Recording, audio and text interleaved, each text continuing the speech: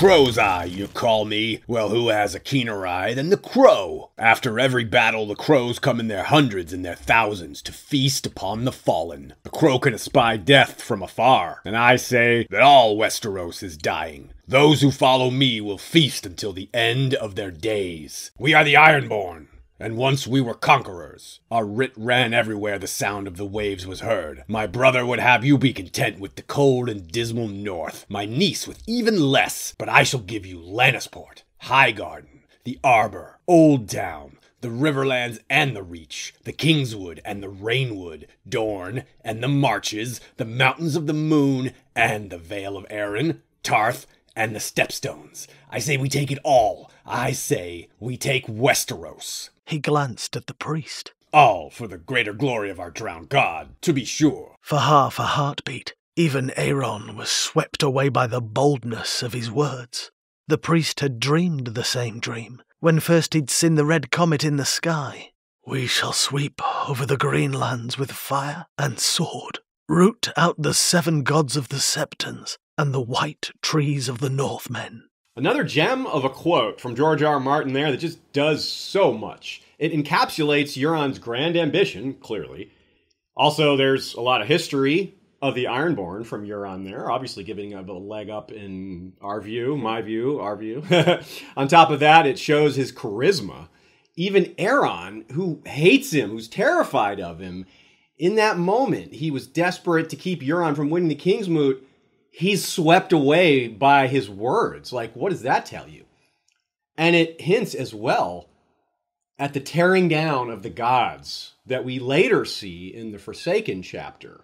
Not something Euron imagined in the moment, something he's confronted with later. In any case, it hits a lot harder upon the release of the Forsaken chapter. Euron Greyjoy is here. So hello and welcome to another episode of History of Westeros, a podcast dedicated to George R. R. Martin's A Song of Ice and Fire book series, as well as HBO's Game of Thrones. So let's get into it.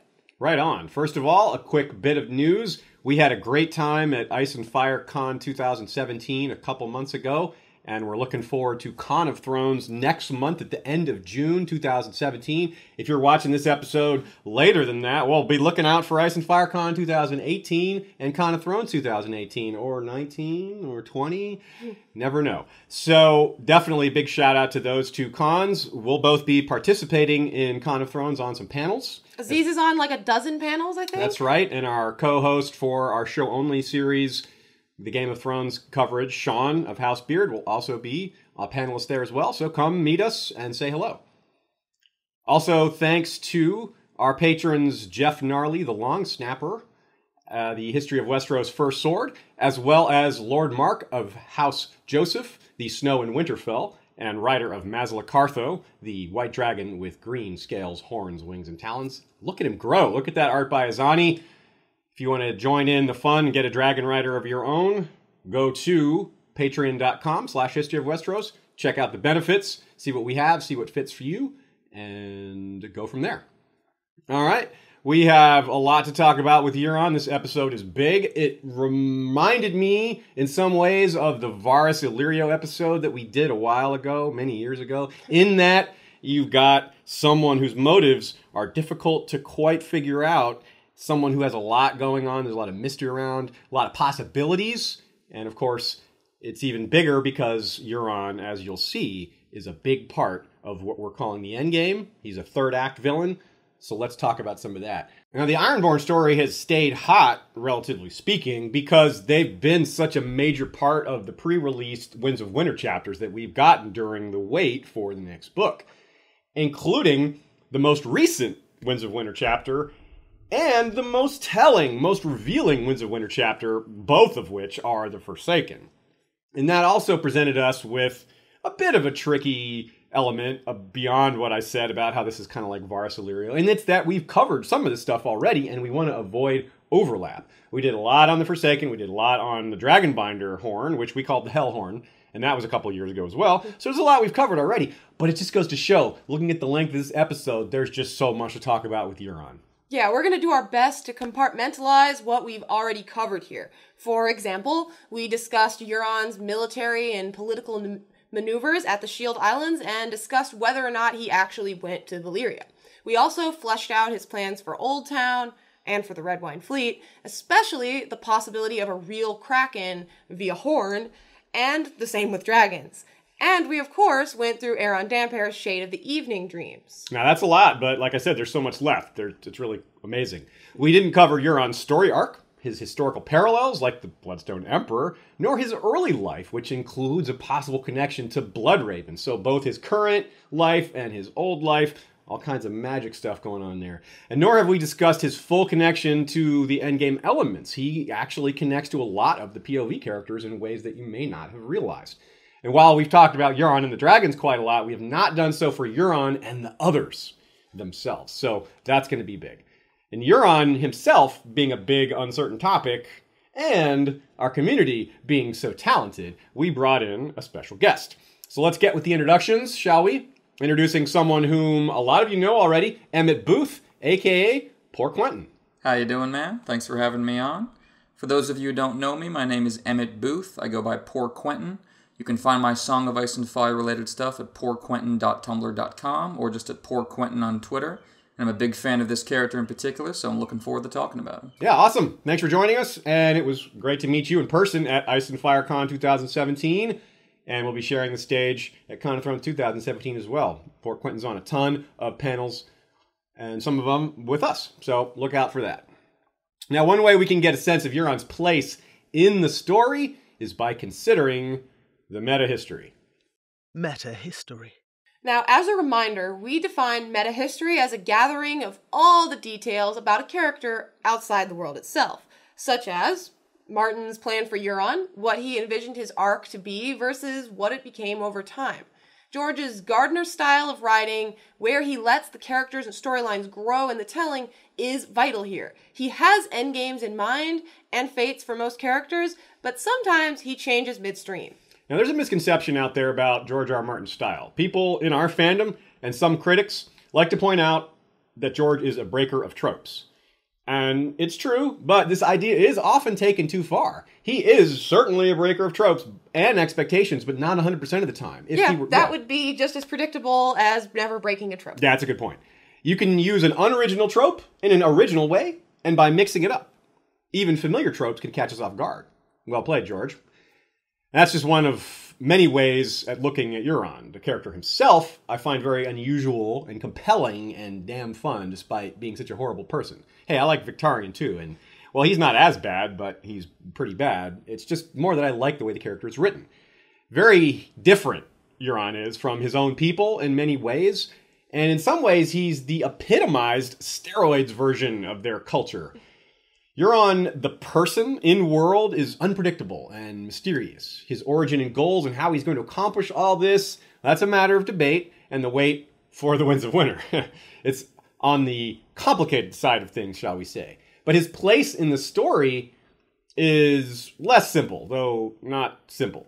We've been building up to a character like this. Those characters who haven't died off have become stronger over time. Risen again, harder and stronger, you might say. Yeah, they've become kings and queens, assassins and intriguers. Many of them have become quite good at fighting, or now command armies, or dragons. Yeah, or, all of the above, right? Well, no one's a queen, king, and assassin, and commander of army and dragons. Anyway. Yeah. Right? That would be an even bigger badass, right?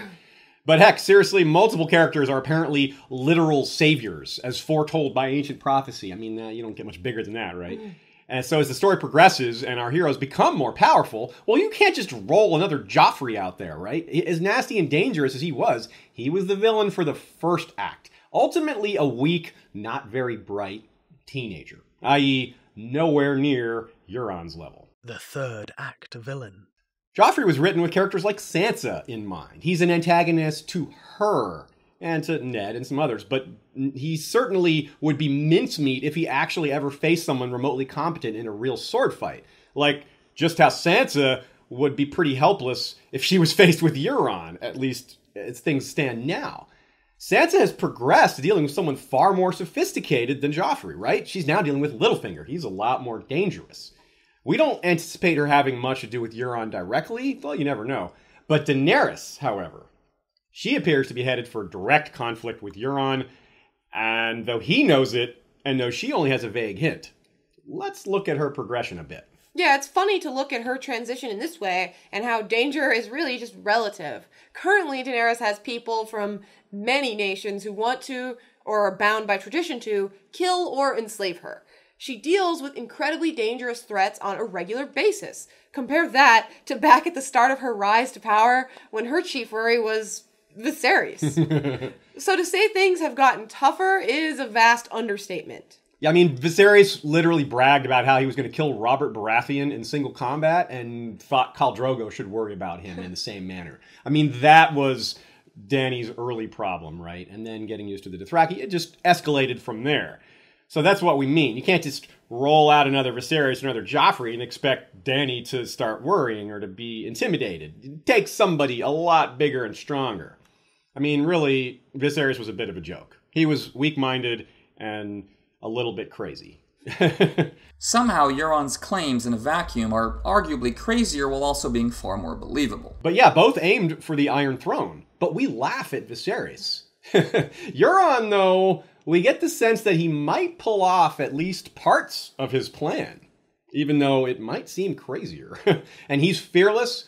He's got a vision and the skill to make it happen, unlike Viserys or Joffrey. So even if he only gets part of the way there, even if he fails in his grand ambition, he can do so much damage along the way to levels that I would call tragic. And I think we should prepare ourselves for that. Exactly.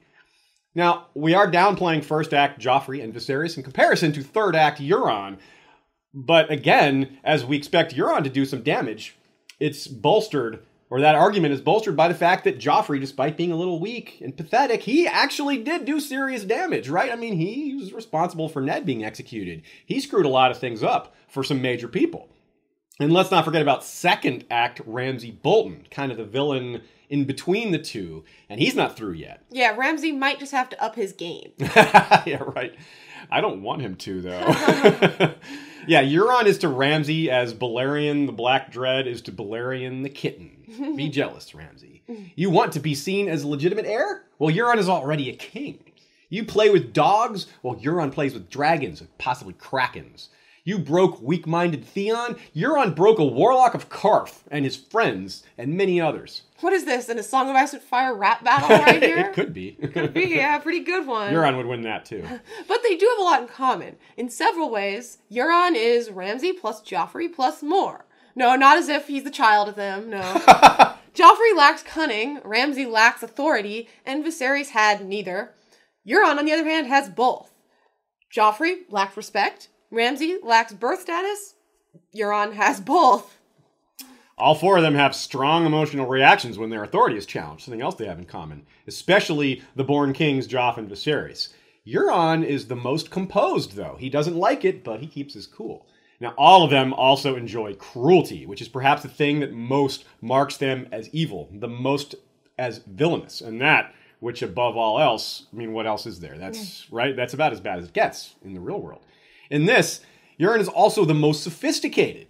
Joffrey, and like Viserys, is pretty much straight and simple brutality. Ramsay inherited eons of Bolton torture skill, and he's got a little more understanding of psychology, but still, Euron is on another level here, too. And the Forsaken really showed us how deep his understanding of psychology and his willingness to use it against that person in torment is willing to go. It's crazy.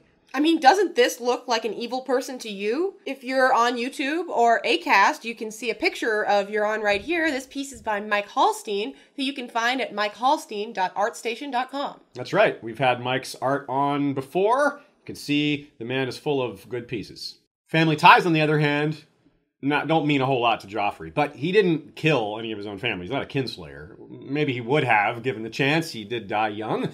Ramsay, well, he took out Domeric Bolton, according to Roose, and may take out Roose himself and or Lady Walda and her upcoming child. So Ramsay may yet jump up on the kinslayer leaderboards. He certainly doesn't have that scruple in any case. Gods be damned. Euron, however, still has him beat in this department, even if Ramsay does kill his father. Now, I'm downplaying Ramsay a bit, like I did with Joffrey, but he's done a lot of damage, and he remains dangerous. So Theon, for example, can stay on stage here for a minute, as he's a good example twice in a row. Who will he traumatize along the way? Euron, meaning surely he's going to cut out some more tongues, for example. Yeah, we really do worry that Tyrion will lose his tongue, but we discussed that in our episode on The Forsaken, so we're not going to traumatize you again with more talk of that. Yeah, I mean, Tyrion, that would be traumatizing for him, but it would also be traumatizing for us, right? Now, as a story element, it has long seemed as though the Ironborn were the vehicle for Daenerys to cross over from Essos. And Euron's mentioned early on as someone formidable was never meant to be in passing. George was playing the long game there, getting Euron established a bit, even though he's off screen. So when he does come along later, as he did in A Feast for Crows, we've already had the setup. A Storm of Swords, Catelyn 5. Euron Greyjoy, they call him, as black a pirate as ever raised a sail. He's been gone for years, but Lord Balon was no sooner cold than there he was, sailing into Lannisport in his silence, black sails and a red hull, and crewed by mutes. He'd been to Asshai and back, I heard. Wherever he was, though, he's home now, and he marched right into Pike and sat his arse in the sea-stone chair, and drowned Lord Botley in a cask of sea-water when he objected. That was when I ran back to Myraham, and slipped anchor, hoping I could get away whilst things were confused. So I did, and here I am. Something we pointed out many times, something we've repeated often, is that when George often repeats something, you should pay attention, especially when he brings something up well in advance of it actually happening, like Euron's appearance. He's brought up in A Clash of Kings, mentioned again in Storm of Swords, but we don't actually see him till A Feast for Crows. So, the information here that's repeated early is Euron. And you may notice going forward that these early mentions always seem to include a shout out to Asshai, because nothing says you've gone really far than Asshai. Yeah, it's like the place to name if you want to sound like you've been all over. That's their travel slogan. It's like the hipster traveler thing, right? So from early A Clash of Kings to mid A Storm of Swords, Euron was originally not meant to be seen until after the 5-year gap, it seems. And he was a huge beneficiary of the gap scrap in terms of screen time, right? Feast and Dance have a lot of Ironborn chapters, which I think is more satisfying than him becoming important later. We get more of a slow build this way. And not to mention, the Ironborn are set themselves, not just Euron, to be huge in the third act. Yeah, there are as many Greyjoy point of views, as of this writing, as of this podcast, 4 as any other house, assuming we count Jon as a Stark. Now, all 4 of these Ironborn point of views are observing and or reacting to Euron's moves. They're basically all kind of revolving around his center of gravity. And as we do with characters, our usual chronological progression will be partnered with our also usual look at the setting as it changed around Euron as he aged. Normally, I'd focus a lot on how his environment affected him, and it certainly did, and I certainly will. But this guy, unlike few other characters, flips that script, and instead shapes the environment around himself, even as a young man, as much or more as it does to him. Now, there's the in-story chronology, which is forthcoming, of course. But first, the chronology of Euron in A Song of Ice and Fire, from the reader's perspective. Not Roderick the Reader. First mention. A Clash of Kings, Theon 1. His father's war was long done and lost. This was Theon's hour. His plan, his glory, and in time his crown. Yet if the long ships are hosting...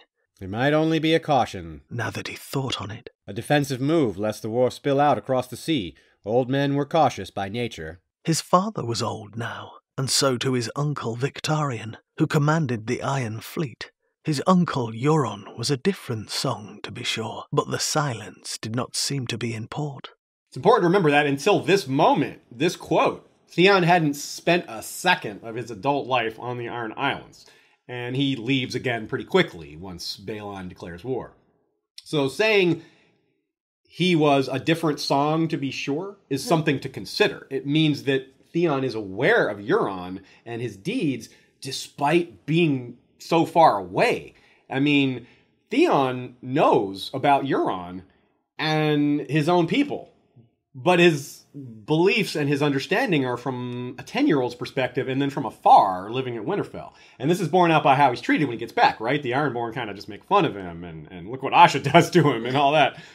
And a lot of George R. R. Martin's original intent for these characters is found in these first Theon chapters, which are our first close look at the Ironborn themselves. Now, even though he doesn't know them well, he's not too far off on a lot of things, except for the matter of who he's talking to here. A Clash of Kings, Theon 2. During my Lord Father's rebellion, he sailed into Lannisport with my uncle Euron and burned the Lannister fleet where it lay at anchor. Theon recalled. The plan was Euron's, though. Victarion is like some great grey bullock, strong and tireless and dutiful, but not like to win any races. No doubt he'll serve me as loyally as he served my Lord Father. He has neither the wits nor the ambition to plot betrayal. Euron Greyjoy has no lack of cunning, though. I've heard men say terrible things of that one. Theon shifted his seat. My uncle Euron has not been seen in the islands for close on 2 years. He may be dead. If so, it might be for the best. Lord Balon's eldest brother had never given up the old way, even for a day. His silence, with its black sails and dark red hull, was infamous in every port from Ibn to Ashai, it was said.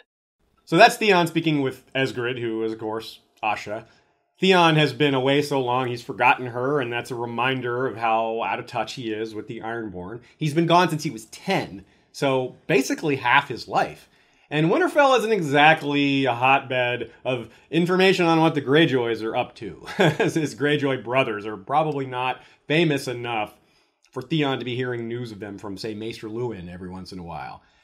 And he probably just wouldn't want to bring it up to Theon in general. That's true. Don't remind him of what they're up to. And a reminder clue here is that Theon wonders if Euron's dead. He doesn't know. That's a point of how out of touch he is. So it also shows us that his information can't be that fresh.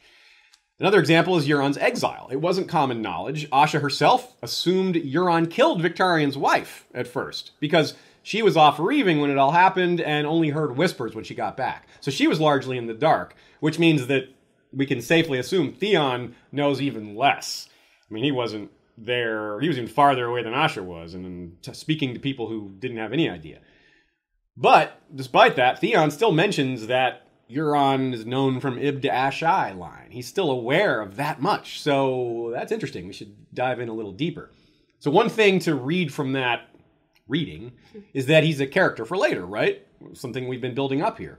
His role in the story, mostly forthcoming.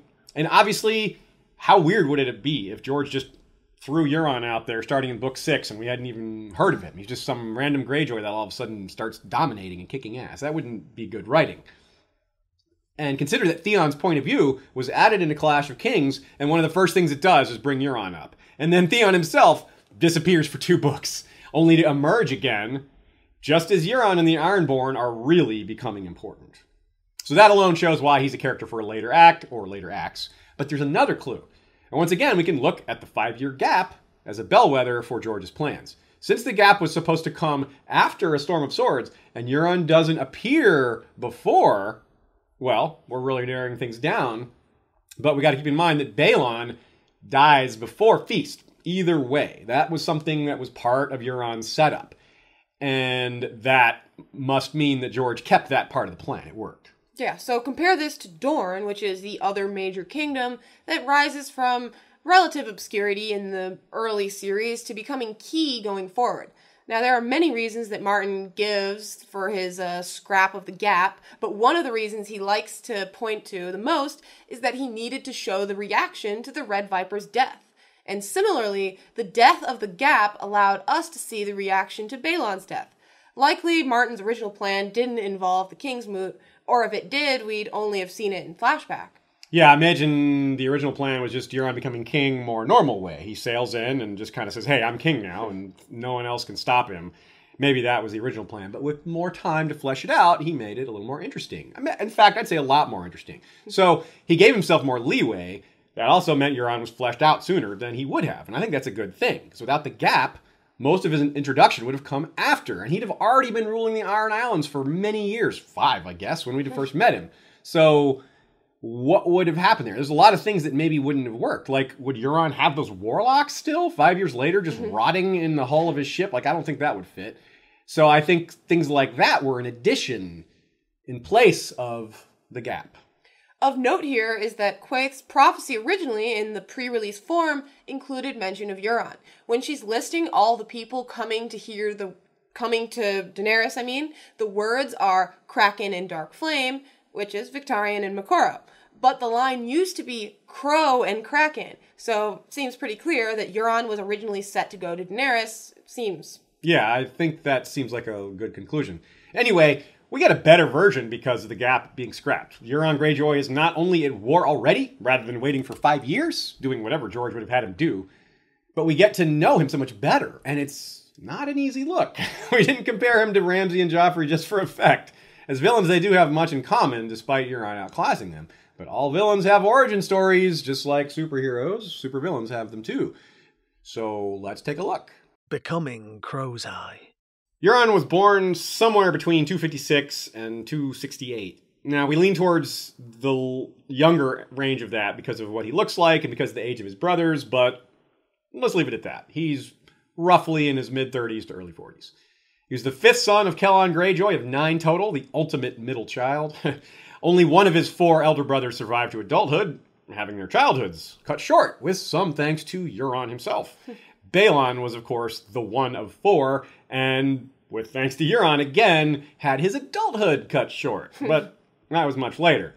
It seems that he got along pretty well with Balon for a long time. Well enough, anyway, compared to how well he gets along with everybody else.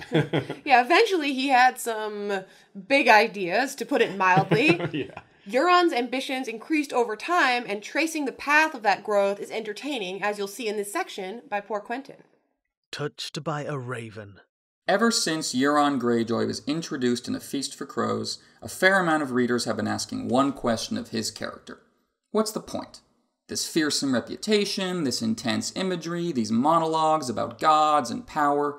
What's it all about? Where is Euron coming from and where is he going? Why is he in the story at all? I think there's a through line from his origin story to his goal that answers these questions. So I want to examine Euron's origin story and what it tells us about him and how George Martin conceives of his character. And by that I mean not just the what and the where, but the why. Why is it that in a family full of revanchist pirates, Euron turned out a globe-trotting, bad-tripping sorcerer? In RPG terms, what is it that led him to choose the staff over the sword? The Reaver, A Feast for Crows. When I was a boy, I dreamed that I could fly. He announced. When I woke, I couldn't, or so the maester said. But what if he lied? Euron delivers this line to his brother Victarion, alone together in Euron's chambers but for the sleeping folly of flowers. And this is right after Euron's weakest moment in the text so far. The Reaver, A Feast for Crows. It's the arbour we want, said Red Ralph, and the other men took the cry. The Crow's Eye let the shouts wash over him. Then he leapt down from the table, grabbed his slattern by the arm, and pulled her from the hall. Fled, like a dog. Euron's hold upon the sea-stone chair suddenly did not seem as secure as it had a few moments before. They will not follow him to Slaver's Bay. Perhaps they are not such dogs as fools as I had feared.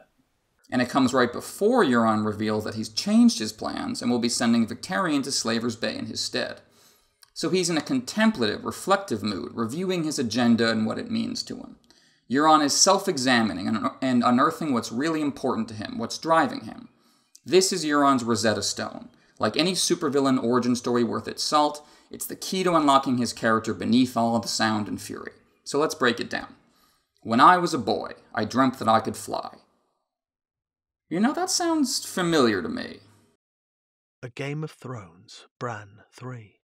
Now, Bran, the crow urged, choose, fly, or die.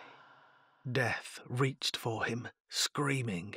Bran spread his arms and flew. Wings unseen drank the wind and filled and pulled him upward.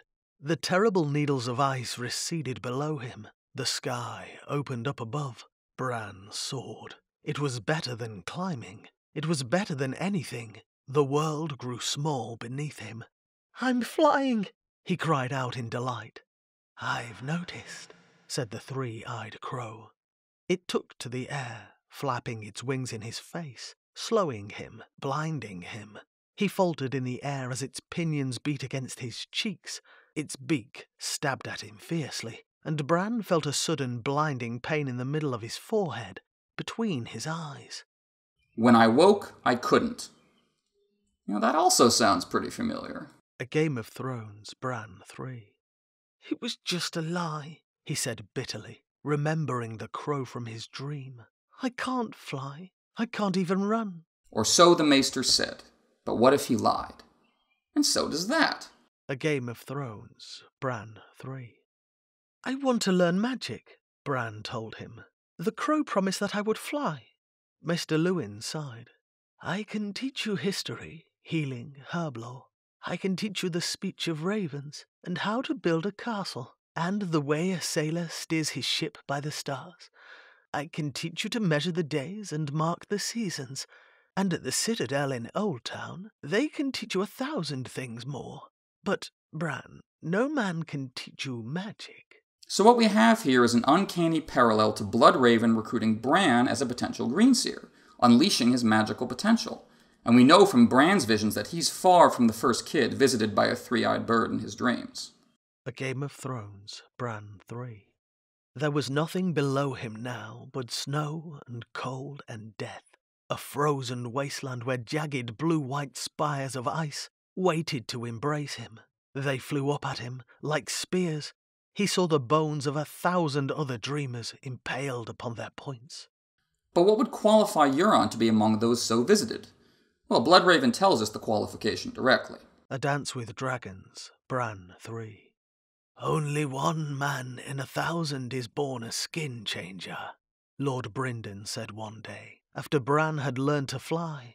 And only one skin changer in 1,000 can be a Greenseer. So you have to be a skin changer, an exceptionally powerful skin changer at that. And skin changers are not unknown on the Iron Islands, as we see with the Farwinds. There's some other circumstantial evidence pointing to Euron being a former protege of Bloodraven's. Look at Euron's nickname, the Crow's Eye. Both crow and eye are words strongly associated with Bloodraven. Just look at Three-Eyed Crow, or 1,000 Eyes in One. Damphair also refers to Euron's hidden eye as the Blood Eye in the Forsaken, which would also seem to point in Bloodraven's direction. And then there's Euron's banner, which displays birds crowning a red eye, a perfect symbolic image of one's third eye being opened by the Three-Eyed Crow. This also fits Bloodraven's character perfectly. If you look at his tenure as Hand of the King, a clear pattern emerges. Bloodraven was so focused on a singular goal that he ignored all else, believing that his ends, namely defeating the Blackfyres, justified any and all means. He was willing to execute Aenys Blackfyre, set up a massive surveillance state, even empower the Greyjoys to raid at will, if that meant he could focus on tearing down Bittersteel and his Black Dragons. And ironically, that mindset ended up undercutting the very monarchy he was trying to protect. I would argue that even as Bloodraven has gone from Hand to Greenseer, from the political realm to the magical realm, this pattern has held. He was so singularly focused on defeating the others that he was, once again, willing to empower the worst of the Greyjoys. And that too was going to come around to put Bloodraven's goal of saving the world in jeopardy. Now, if this is true, what does it mean for Euron's character? I think this backstory, like any good origin story, explains Euron's motivations, grounding all the crazy metaphysical fireworks he gets into later. In terms of what Euron did with his life from that dream forward, the key line here is, but what if he lied? Euron's third eye was open to his potential, a world of magical power and insight he could tap into, the revelation that he could fly. And when he woke up, he was told that he couldn't, and he's been trying to prove that maester wrong ever since. This, I believe, explains why Euron is so different from everyone else around him, why he has such scorn for the Ironborn and has set his sights so much higher and weirder. This is why he's so interested in the occult, why he's so fascinated by Valyrian artifacts and psychedelic drugs, why he talks so often about the relationship between man and God, and why he believes that he deserves to transcend the former category in favor of the latter. This is the core of his character. As a child, he was visited in his dreams and told he had the potential to be one of the most powerful people on the planet. Every time Euron taps into a new well of power, he's trying to recreate that initial high. His goal, as he outlines for Damphair and the Forsaken, is transcendence. Euron is out to prove that the Maester indeed lied, that the Crow's Eye can fly. A major implication here is that Bloodraven gave up on Euron despite recognizing his special talent. Given that Bloodraven is basically getting inside Euron's head, it may have been as simple as realizing how ugly it is in there. Even a get the job done at all costs kind of guy like Bloodraven may have balked and backed off on helping a budding Euron develop magical powers. Yeah, even that might have been too much for him. This was early in life, and we have a good example of how the ugliness in his mind manifested itself. It might be what Bloodraven saw. Brotherly love, a dance with dragons, the wayward bride. Tell the crow's eye he's afraid of kinslaying, and he'll murder one of his own sons just to prove you wrong. Young people are particularly known for pushing boundaries, seeing what they can get away with, that sort of thing, especially when it comes to authority. Euron did this in a much grander way, where most people would test their parents or other elders. Euron took this idea to the extreme and tested the gods themselves. Yeah, he went right for the biggest taboo of all, kinslaying, and discovered it wasn't real. First, with Euron Greyjoy. The winds of winter, the forsaken. His eyes grew frantic as he died. They begged me. When the life went out of them, I went out and pissed into the sea, waiting for the god to strike me down. None did. But he also took note of how it bound everyone else around him. Yeah, he's free in ways that others were and are not, and he was just getting started. He tells Euron that he has killed 3 of their brothers, and the first 2 were doomed in any case, one born with a soft skull, the other slowly petrifying from the grayscale. So killing Balon was a lot different in some important ways, but in the eyes of the gods, there's not supposed to be a difference. And Euron would agree with that, sarcastically. There was no difference that he killed his brothers. So the living ones both plot betrayal against him, and he knows it. He's already captured Euron, and Victarion as well. Doomed, in our opinion, I guess. Part of what allows Euron to anticipate his brother's betrayals is that he knows so keenly why they hate him so much. Victarion's traumatized because he felt he had to beat his own wife to death after Euron slept with her. Yeah, it's pretty ridiculous reasoning, but the bottom line is that Victarion hates his elder brother for that and other reasons. Yeah, a lot of them. And we love to compare characters, and Euron compares to quite a few. We've already talked about Viserys, Joffrey, and Ramsay, and they've come up a lot.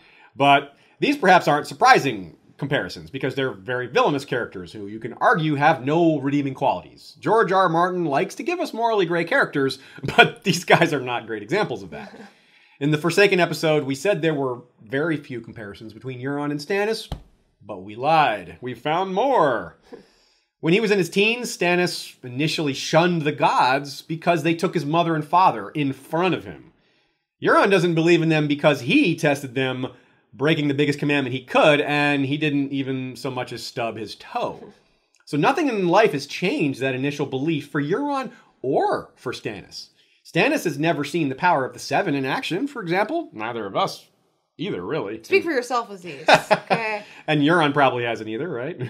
No, Stannis believes in Melisandre because she's seen real power. He's seen real power from her, and she's seen real power from herself, too.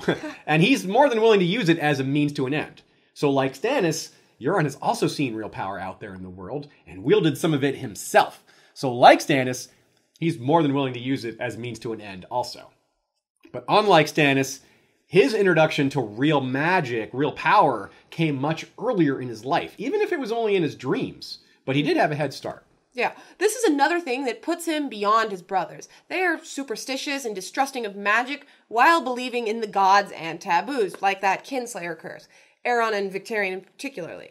Euron, on the other hand, is willing to follow those roads wherever they go, especially if they lead to power. It's a major difference between not just himself and his brothers, but himself and the Ironborn in general, Westeros in general. Yeah, that's right. And it's funny because Euron paints himself as the Storm. And the Storm God is like the antithesis of Ironborn beliefs. He's the evil guy. And Euron is kind of like won them over despite casting himself as an equivalent to the god that's like the most evil thing. He's like their equivalent of Satan.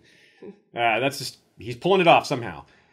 And the rest of Euron's family, though, what about them? There were probably some uncles and aunts out there and some cousins, almost certainly. We don't really know anything about his mother because she died early in his life. But there's one figure who looms large, literally. He stood about 6'6". Lord Quelon, a feast for crows, the Iron Captain. In him our father's blood went bad, our mother's blood as well. Victarion would not speak of kinslaying, here in this godly place beneath the bones of Naga and the Grey King's Hall, but many a night, He dreamed of driving a mailed fist into Euron's smiling face until the flesh split, and his bad blood ran red and free. I must not. I pledged my word to Balon. Several right-on-topic points there in that quote. It's a good sampling of Victarion's hate for Euron, powerful as it is. It is not as powerful as his superstitions. Euron doesn't quite terrify him and make him hate that much. It's close, though. And this is paired with Aeron and Victarion giving an indication of what they thought of their father and mother. It sounds like they thought well of their parents. Lord Kellon was, it may surprise you to hear, quite progressive and sought to reform the Ironborn. He wanted more trade, less reaving, more education, and less dogma. He brought maesters and ravens and ended thraldom.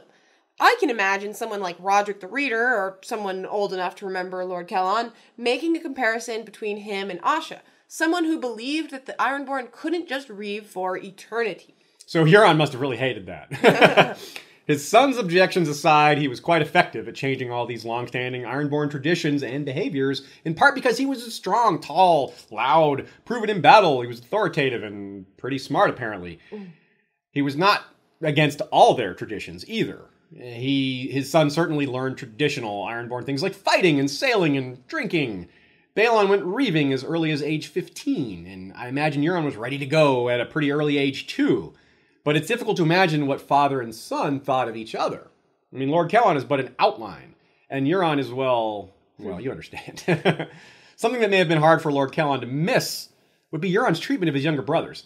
I don't mean him killing them, because he got away with that and no one found out, but he probably teased them a lot. He was probably tortured them, not like literal torture in front of their father, but just picking on them really harshly, that kind of stuff.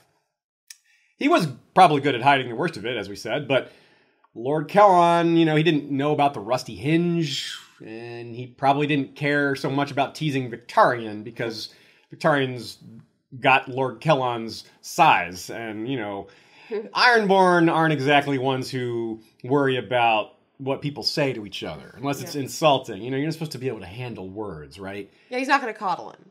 Exactly. But it looks like Euron went after every single one of them, his younger brothers, that is. And though older brothers tormenting younger brothers is as old as mankind, Euron still may have stood out because he was so extreme. Yeah, if he started rocking the eye patch early on, he definitely would have.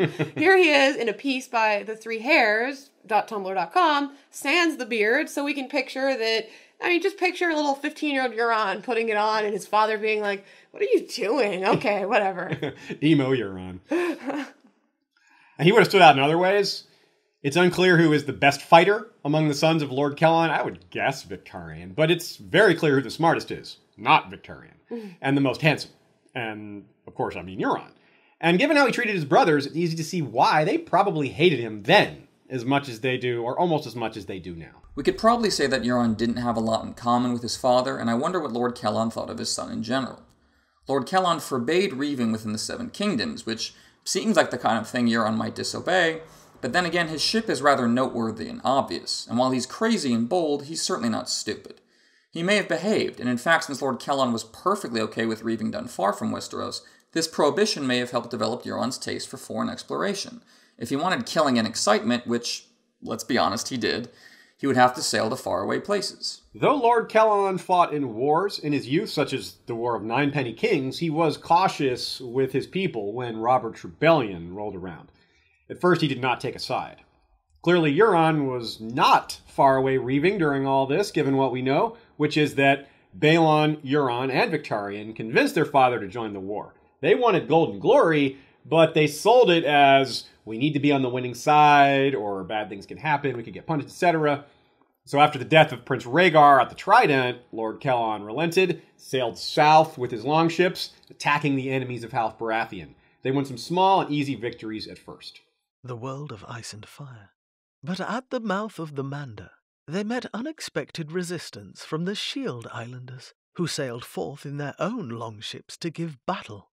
12 ships were seized and sunk in the fight that followed, and though the Ironborn gave worse than they got, amongst their dead was Lord Euron Greyjoy. His father's death was the pressing matter of the time, but Euron perhaps noted the tenacity of the Shield Islanders for much later in A Feast for Crows when he captures them. Recall that afterwards, Euron gives the Shield Island castles to particular Ironborn that he wants out of the way, knowing that they will be killed while stubbornly trying to hold their new doomed lordships. The new old way. Balon immediately set out to reverse much of his father's reforms upon taking the Seastone chair, and went even further, attempting to restore the old way itself. It was kind of the opposite of what his father was doing, really. He was much like his father, except in this. He didn't have the great size and strength, but he did have the ambition to change his people and to be a strong and authoritative and a doer as a leader. Balon also saw the value in things like maesters, so he wasn't totally backwards, but he otherwise did guide the Ironborn backwards. And perhaps Euron was a major supporter or an advisor or encourager of this behavior. Their father's reforms didn't suit either of them, and in an environment of superstition, it's easier to control violent men, and that's opportunity for someone like Euron. But these violent men were Balon's and would be for a while yet. Euron himself was unmarried, while Balon had 3 sons, Roderick, Merron, and Theon, who at the time would have been about 4. Theon, that is. I feel like Roderick should have been Rodron. Rodron, yes. Euron's ambitions likely were far less grand than they are now, especially because of Balon's sons. I mean, he was many Greyjoys away from the Seastone chair, and he probably hadn't yet tasted Shade of the Evening, which was a big source of his ambition, as we'll see later. Balon was about to help Euron out with that first problem, though, meaning having a lot of heirs. For Balon to truly bring back the old way, well, there was at least one huge obstacle, which is that the Iron Throne would totally not be okay with such naughty behavior. That's against the law. So the Seastone chair needed to rise up to the Iron Throne's level. Balon's rebellion. It didn't start right away, of course. They needed time to prepare and plan. Lord Kellon died in 283, roughly, and the rebellion was roughly launched around 289. And we definitely wonder, in that interim, how much of the planning and general concept of the rebellion itself came from Euron. My guess is, at the very least, Balon wanted independence or liked the idea of it thoroughly, and Euron either pushed it or was the first one to suggest it. And in any case, he would have been eager about the possibility, I think, because he would see many benefits from it. Yeah, exactly. Success would mean that Euron could reeve close to home, no longer beholden to the Iron Throne, and failure might mean the death of Balon or some of his sons, or all of them, and bringing him closer to the Seastone chair. When the war did come at last, they launched a sneak attack using a plan devised by Euron. The world of ice and fire. In 289 AC, Lord Balon struck, declaring himself the king of the Iron Islands, and dispatching his brothers Euron and Victarion to Lannisport to burn the Lannister fleet. "The sea shall be my moat," he declared, as Lord Tywin's ships went up in flames, "and woe to any man who dares to cross it." This plan is part of why we suspect Euron was involved in other parts of the planning for the war. This is the only one that's specifically attributed to him, though. The war started well, but Balon made a major miscalculation or 3. He understood that his longships were superior in many ways, but in a pitched naval battle, they were not. They'd be no match for the larger warships used by mainlanders. A pitched naval battle was very likely, because Balon knew that they wouldn't go chasing after his longships, they'd come for Pike itself. That was why he built the Iron Fleet, which is more of a traditional war fleet. It has ships that match the size of what the Iron Throne would bring to bear in a war. So Balon, perhaps again with advice from Euron, had that part of the plan pretty well nailed down, but he underestimated how strong Robert Baratheon's authority would be. He thought lords would be slow and stubborn with their support because he's a new king, because the Targaryens had ruled so long, and he was kind of counting on that. He expected that when they did come for him, the invasion fleet wouldn't be as big as it probably turned out to be. Balon needed to prevent that battle with the invasion fleet from ever happening in the first place, or win the battle, if it did happen. And that was why taking out the Lannister fleet was important. Alone, the Lannister fleet's no match for the Greyjoy fleet. But if the Lannister fleet had been allowed to add itself to the royal fleet before that big battle, well, that would have made it a lot harder to win that big battle. So it worked, but it didn't work. The world of ice and fire.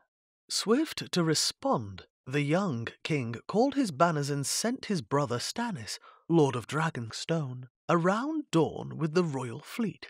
Warships from Old Town and the Arbor and the Reach joined their strength to his. Euron Greyjoy sent his own brother, Victorian, to meet them, but in the Straits of Fair Isle, Lord Stannis lured the Ironborn into a trap and smashed the Iron Fleet. I mean, I guess if the Lannister fleet had been there to help, Victorian would have lost even worse. And though we could say that the new ships were a match for Roberts, Victorian was no match for Stannis, though he did survive, and clearly so did Euron, wherever he was during this engagement. Everything hinged on this battle for Balon, but he didn't bend the knee when he lost. This stubbornness cost him another son. Meryn was killed when the castle pike was taken, and soon enough the war was over, and of course Theon was made a ward. And the culling of Balon's heirs was good for Euron, obviously. Looking back to just before the rebellion, Balon surely knew his brothers well enough by then. He chose Victorian to lead the Iron Fleet at some point prior to the war, not Euron. This is curious. Did he not trust Euron? Well, that could easily be it, and we can easily see why. But it must be something, and it's an interesting decision. I find it hard to believe that Balon earnestly believed that Victorian would be more capable of the two, and indeed, he was lured into a trap. I doubt Euron would have been so easy to fool, but this is not nearly the only consideration. Balon may not have wanted to put that much power in his brother's hands. After all, the Iron Fleet is still pretty loyal to Victorian, and later on, Euron has to manipulate Victorian to manipulate the Iron Fleet. That may have been what Balon was worried about. But the problem is, Victorian's just not very smart. Balon had to realize that too, so he went with the dutiful, not smart guy over the clever guy he can't trust. Then again, for some reason, the Greyjoys attacked Seaguard, which is a place built specifically to defeat and defend against Ironborn. Lord Jason Mallister killed Roderick there. This plan was probably not Euron's, unless it was suggested as a way to sabotage his brother, though. Right, maybe Euron was like, here's a good way to get rid of one of Balon's sons. Let's get them to attack Seaguard, this place that's really hard to take. It seems a little transparent, though. Yeah, it would be a little too obvious, maybe. But Balon did it, so whatever the decision was, wherever they made that decision, it wasn't smart. Which is why maybe we can consider a little conspiratorial thinking.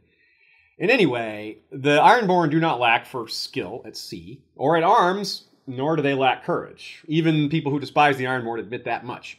But they lack good commanders, which is another reason why Balon choosing Victorian is a little odd. In modern terms, you could say that they had a weak officer corps, right? It was a problem for Balon. He still didn't use Euron. Euron's one of probably his smartest sub-commander, if he had chosen to use him, but he didn't. So I wonder, is this going to be a weakness for Euron in current times? Because, again, he's got to make all these decisions, and he can't rely that much on his sub-commanders because they don't have a great batch of sub-commanders to choose from. Right now, Euron is doing pretty well because he's running a tight... no, I won't go there. But we'll see if he has to start spreading himself out more. If he's delegating to his subordinates, it might not work as well. Euron's role in the rest of Balon's rebellion is unclear. Was he at Pike when the tower collapsed on Meryn? Since he didn't lead the fleet, perhaps he conducted raids, kind of maybe like what Theon was doing. And if being at sea allowed him to avoid the worst of the end of the rebellion, well, that would help. Our helper Rhaenys suggests Euron could have been sent to recover Balon's heir Roderick's men after he was killed at Seaguard, kind of get them all back together and bring them back to Pike to rejoin the army, something like that. And in picturing these scenarios, I wonder if Euron's ship had its signature look by then, which leads us to the similar question of, did Euron himself have his signature look by then? When did this happen? Yeah. You know, this signature look that you can see here on the screen, art by Dejan-Delic.deviantart.com. I mean, he's just flamboyant. Yeah, it's really different. I mean, Victorian probably had his Kraken helm and his fierce look, and the Ironborn under Euron now are starting to show some of that so-called rude splendor because they've taken a lot of loot. They've been successful under Euron so far. And think of the Golden Company. Like how they wear a lot of their wealth on them as a display to show, how successful they are, to show who they've killed and to show that they're skilled, experienced warriors. But at the outset of A Song of Ice and Fire, they're portrayed for the most part as fierce but shabby. It's a poor culture, and this is important to the story. It's part of how they're manipulated.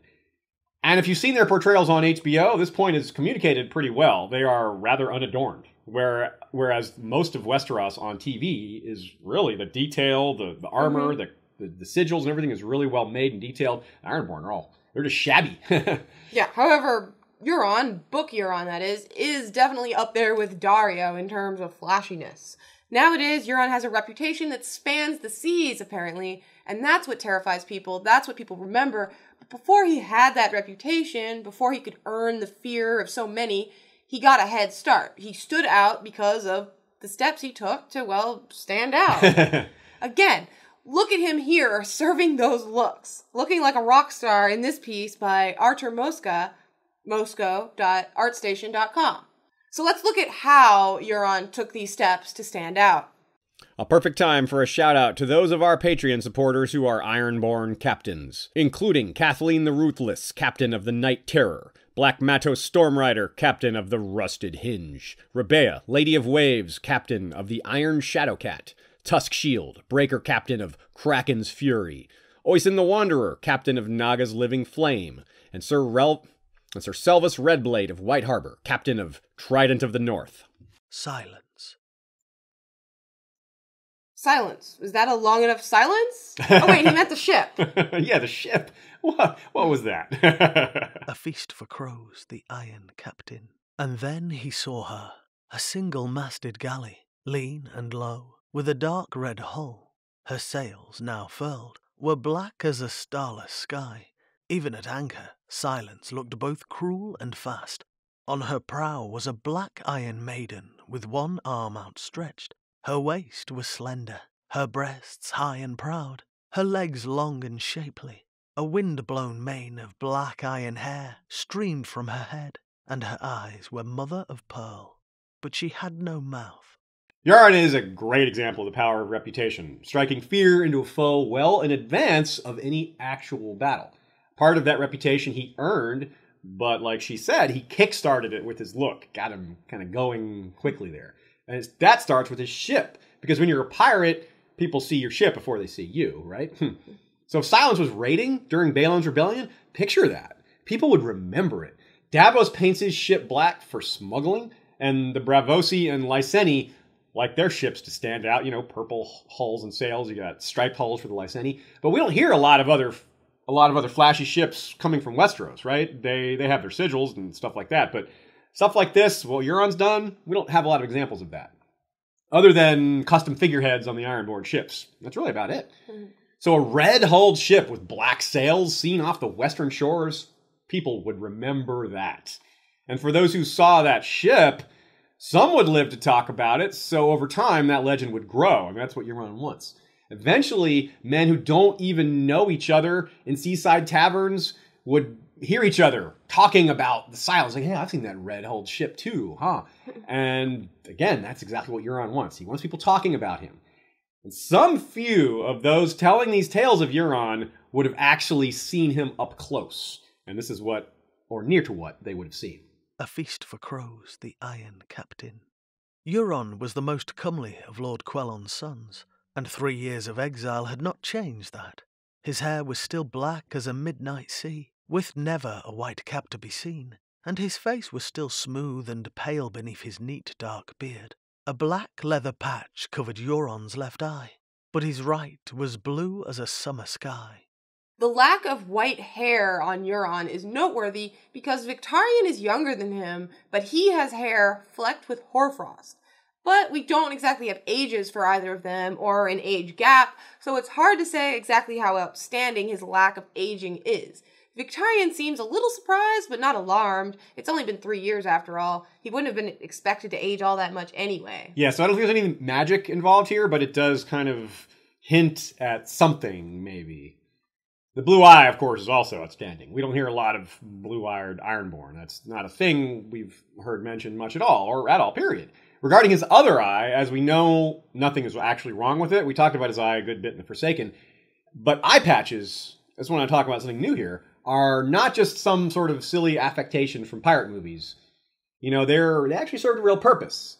Think of how your eyes adjust when you go from bright light to darkness. Sometimes it takes a while, right? Like it's kind of disorienting sometimes. At first everything is pitch black, then slowly things kind of take shape. The opposite is arguably worse. When you go from sudden light to darkness, it can be uncomfortable or painful. Either way, it takes time, right? That's the point. Your eyes have to adjust. So if you have an eye patch over one eye, that eye is constantly dark adjusted. So you go from above deck to below decks, you switch the eye patch over, and you can see because that eye is already ready for the darkness.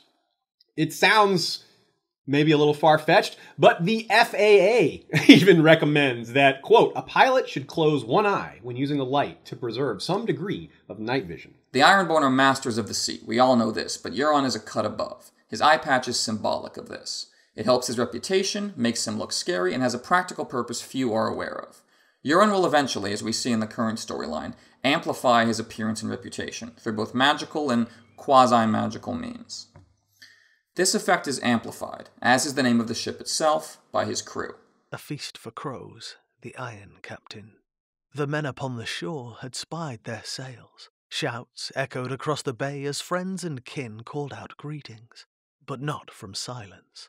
On her decks, a motley crew of mutes and mongrels spoke no word as the Iron Victory drew nigh. Men black as tar stared out at him, and others squat and hairy as the apes of Sarthorios. Monsters, Victarion thought. Now that's creepy. You're sailing up and there's all these other ships and everyone is yelling greetings. Except this one ship where they're just staring at you. Not a sound. And knowing the reason why they don't speak, the fact that many of their tongues are cut out, has gotta make this effect even creepier. It's not entirely clear how much of this crew is new since his exile, but I would assume quite a few. Certainly his 3 sons are too old to have been from his most recent exile, and, though we haven't seen it yet, and it may be something that adds to his brother's general unease, Euron apparently has a quick temper, if we're interpreting this correctly. A feast for crows, the Iron Captain. Do you accuse me? Euron asked mildly. Should I? The sharpness in Asher's voice made Victarion frown. It was dangerous to speak so to the crow's eye, even when his smiling eye was shining with amusement. Dangerous, he says. Acting rashly due to losing his temper and making a mistake could be in Euron's future. Something will be his undoing eventually, I guess. I don't suppose he's going to be left standing at the end of the series. Well, we could be wrong, but if something takes him out, maybe this will lead to it. You could argue that sleeping with Victarion's wife was a mistake too, though it kind of worked out for him. It's not in the way he expected, though. Let's take a look. Exile. Balon's rebellion ended in 290, and about 7 years later, that's when Euron was exiled for sleeping with Victarion's wife and possibly getting her pregnant. Euron claims Victarion's wife is the one who initiated it and says it right to Vic's face. And Vic doesn't deny it, but he wasn't there. I mean, Euron could easily be lying. Just, psychological torment is something he's a fan of. He really enjoys torturing his brothers, so that's nothing new. It's a good example of Euron pushing the limits, though. In a fight, I would take Victarion over Euron, but Euron knows how superstitious and dutiful his brother is. Vic won't kinslay, and Balon won't let him kinslay, and Euron knows that. But Euron didn't expect to be exiled, we could guess. So while he figured out how far his brother would go, which is not far enough, he maybe didn't account for this possibility. He really underestimated Balon. Yeah, I wonder if it wasn't just this incident, maybe. Not that it wasn't enough, but perhaps this was the straw that broke the camel's back. The Kraken's back. Balon may have been glad to have a good excuse to get rid of his dangerous brother. I would be. Yeah. Now, something I touched on briefly before, it's interesting that Victarion had a wife and that Euron did not. It's interesting because these things are usually up to the Lord, right? Balon maybe had Victarion marry, but Vic's elder Euron, he did not. And we can assume maybe there was a bit of a problem there for whoever Victarion's wife's family was. Maybe that's part of why they kept it quiet. But in any case, Euron doesn't seem like the type to kind of grouse and complain like, say, Stannis, another middle child. But as a middle brother getting passed over for a younger, especially one less capable, Euron might have been bothered about the Iron Fleet thing. And maybe not so much about not getting a wife. He may have harbored some resentment. Oh, psychonautical humor there for you. Balon clearly had his reasons, whatever they were, and it's not hard to see what they might have been, right? Would you have favored Euron over Victarion? Again, it comes down to Victarion being trustworthy. Euron, very much not. So Balon probably knew this earlier than most of the rest of the world, being his older brother and all. It's interesting, though. Few people in the story know what happened. Yeah. Balon seemed to have kept it quiet. Asha, for instance, clearly doesn't know the gossip, as we can see here. A feast for crows, the Iron Captain. Why did Euron go away so suddenly? The crow's eye oft went reaving. Never for so long. He took the silence east, a lengthy voyage. So Asha doesn't even know he's been exiled, let alone why, though she guesses that Euron killed Victarion's wife. Which isn't a bad guess, but it's not the truth. And there's also some insight here to be gained, though, about Euron's history with regards to the East. One thing we've been trying to figure out with our research was just how much time he spent over there and where he might have gone, how long a time he would spend over there each time. So this was a clue that the exile was longer than any of his other voyages. Asha says he's never been gone this long, so that implies shorter voyages prior to that. So being exiled meant Euron couldn't just loot, sink a few ships, and then run home. He had to do it differently. It's also kind of funny, in a not ha-ha funny, but ironic maybe, or just weird, to think that the incident with Victarion's unnamed wife was actually the catalyst for this huge story element with Euron. The East is where Euron learns about who he really wants to be. It's a voyage of self-discovery for the plucky pirate. Gives him a lot of street sea cred. I am Balon's brother, Kellon's eldest living son. Lord Vicom's blood is in my veins and the blood of the old Kraken, yet I have sailed farther than any of them. Only one living Kraken has never known defeat. Only one has never bent his knee. Only one has sailed to Ashai by the shadow and seen wonders and terrors beyond imagining. So circling back to Theon, who was either aware of Euron's reputation for world travel from a young age, or somehow heard it while he was living at Winterfell. Because, as we saw earlier, Theon is the first one to think of him. It's Euron's first mention. Yeah, so while most of the important parts of Euron's character, the artifacts and the delusions of grandeur, the blue lips, and probably the mute crew, all seem to come from his exile, he was clearly known before that too. Right, because, I mean, let's be honest, 2 to 3 years in exile probably isn't enough to become infamous in so many places all around the world, and Theon is aware of this before the exile, because he doesn't have details of what happened during the exile. So, on the other hand, though, Euron has never been mentioned in any of the places Daenerys has been, for example, and he's supposedly known in that area. So maybe he's known, but maybe not as known as he wants people to think. All of this is why we need to remember that a lot of Euron's reputation in distant lands is, well, a claim made by Euron himself. Theon thinks that it was said about him, and Euron's great at manipulating perception to gain power. That's going to be a theme in this episode for sure, but he's also clearly not a complete fraud. Some of his magical connections and artifacts are real. For example, he really did capture the ship Pyat Pri and his fellow warlocks were using to go after Daenerys, which does prove that he was in the vicinity of west of Qarth. Now, think about that for a minute, though. I wonder, did the warlocks know who they were dealing with beforehand when they saw his sails? You know, when men see my sails, they pray. Were these warlocks among them?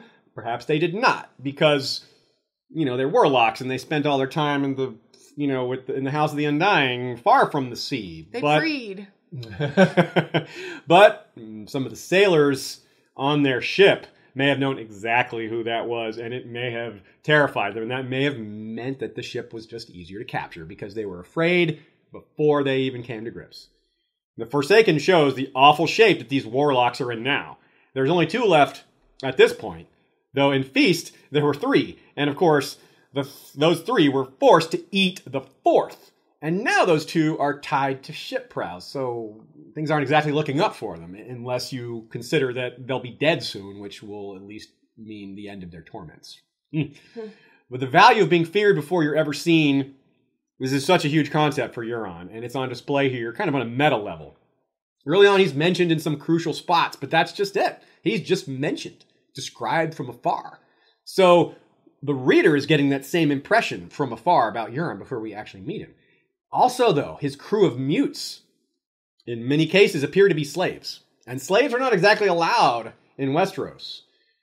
So that's part of the value of him getting the Iron Islands independent again. Yeah, and obviously the slaves can't exactly talk to anyone about how they're slaves.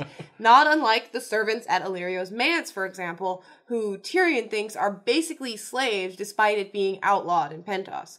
They might have their tongues cut, retired little birds, we'd say, and it's a great parallel, except for how awful it is. An awful parallel. An awfully great parallel. Varys and Illyrio are wrong for doing this, and Euron is right. They're with them. In both cases, there's a method to this maiming, though. For Varys and Illyrio, it seems to be pretty simple. They want to keep secrets, right? For Euron, it's that, but more. It's not just that. A Storm of Swords, Davos 5. A certain Lysine pirate once told me that a good smuggler stays out of sight, Davos replied carefully. Black sails, muffled oars, and a crew that knows how to hold their tongues. The Lysini laughed. A crew with no tongues is even better. Big, strong mutes who cannot read or write. Big, strong mutes who cannot read or write, you say? That's exactly what Euron has aboard his ship. How about that? Again, note the similarity to little birds, except for the little part. These are big, strong birds. Yeah, they're with yellow feathers and on Sesame Street. That's where Euron goes reaving. You're going to find that he has Grover and Kermit down there, too. Well, we already got Elmo in the Riverlands. That's right. This is getting more and more terrifying as we go along. In some ways, though, the tongue cutting is very different from the little bird thing. Euron's reputation is important, as we've shown. He wants to be known. Varys and Illyrio prefer to work in the shadows. They do not want to be known. We've also shown that given that Euron knows his reputation is important, he is wont to exaggerate or straight up lie, and it's been hinted at how he's perceived might be a weakness. A Feast for Crows, the Reaver. Have you forgotten? I have sailed the smoking sea and seen Valyria. Have you? The reader asked, so softly. Euron's blue smile vanished. Reader, he said into the quiet. You would do well to keep your nose in your books. It's easy to miss that this is a rare thing, to see Euron not smug and calm and casual, but there it is. Yeah, Euron would certainly lose some gravitas if it was known that some of his tales of world travel were invented. Readers and Ironborn are both impressed by how far he's traveled. Well, Roderick the Reader isn't, but it would definitely undermine some of his authority if he were outed, for sure. Yeah, and pray recall this bit of wisdom from Tyrion on tongue cutting. No, we're not trying to bring that up again. It's part of the subject matter here. Yeah, we'll hold our tongues. A Clash of Kings, Tyrion 3. When you tear out a man's tongue, you are not proving him a liar. You're only telling the world that you fear what he might say. By that logic, Euron must be terrified of what people will say about him because he's cut out so many tongues. I mean, he has that line in The Forsaken, and he says to Euron about, if I had a tongue for every time someone threatened me, like, you do have a tongue for all that, yeah. I'm glad he doesn't have a cloak of tongues. Yeah, he might. He just hasn't pulled it out yet, he's just keeping it in the back. It's got to cure first. All that tongue leather takes a while to dry out. Eesh. But seriously, about these tongues, it's important because not everyone has their tongue cut out, and especially his 3 sons. That, I think, could really matter.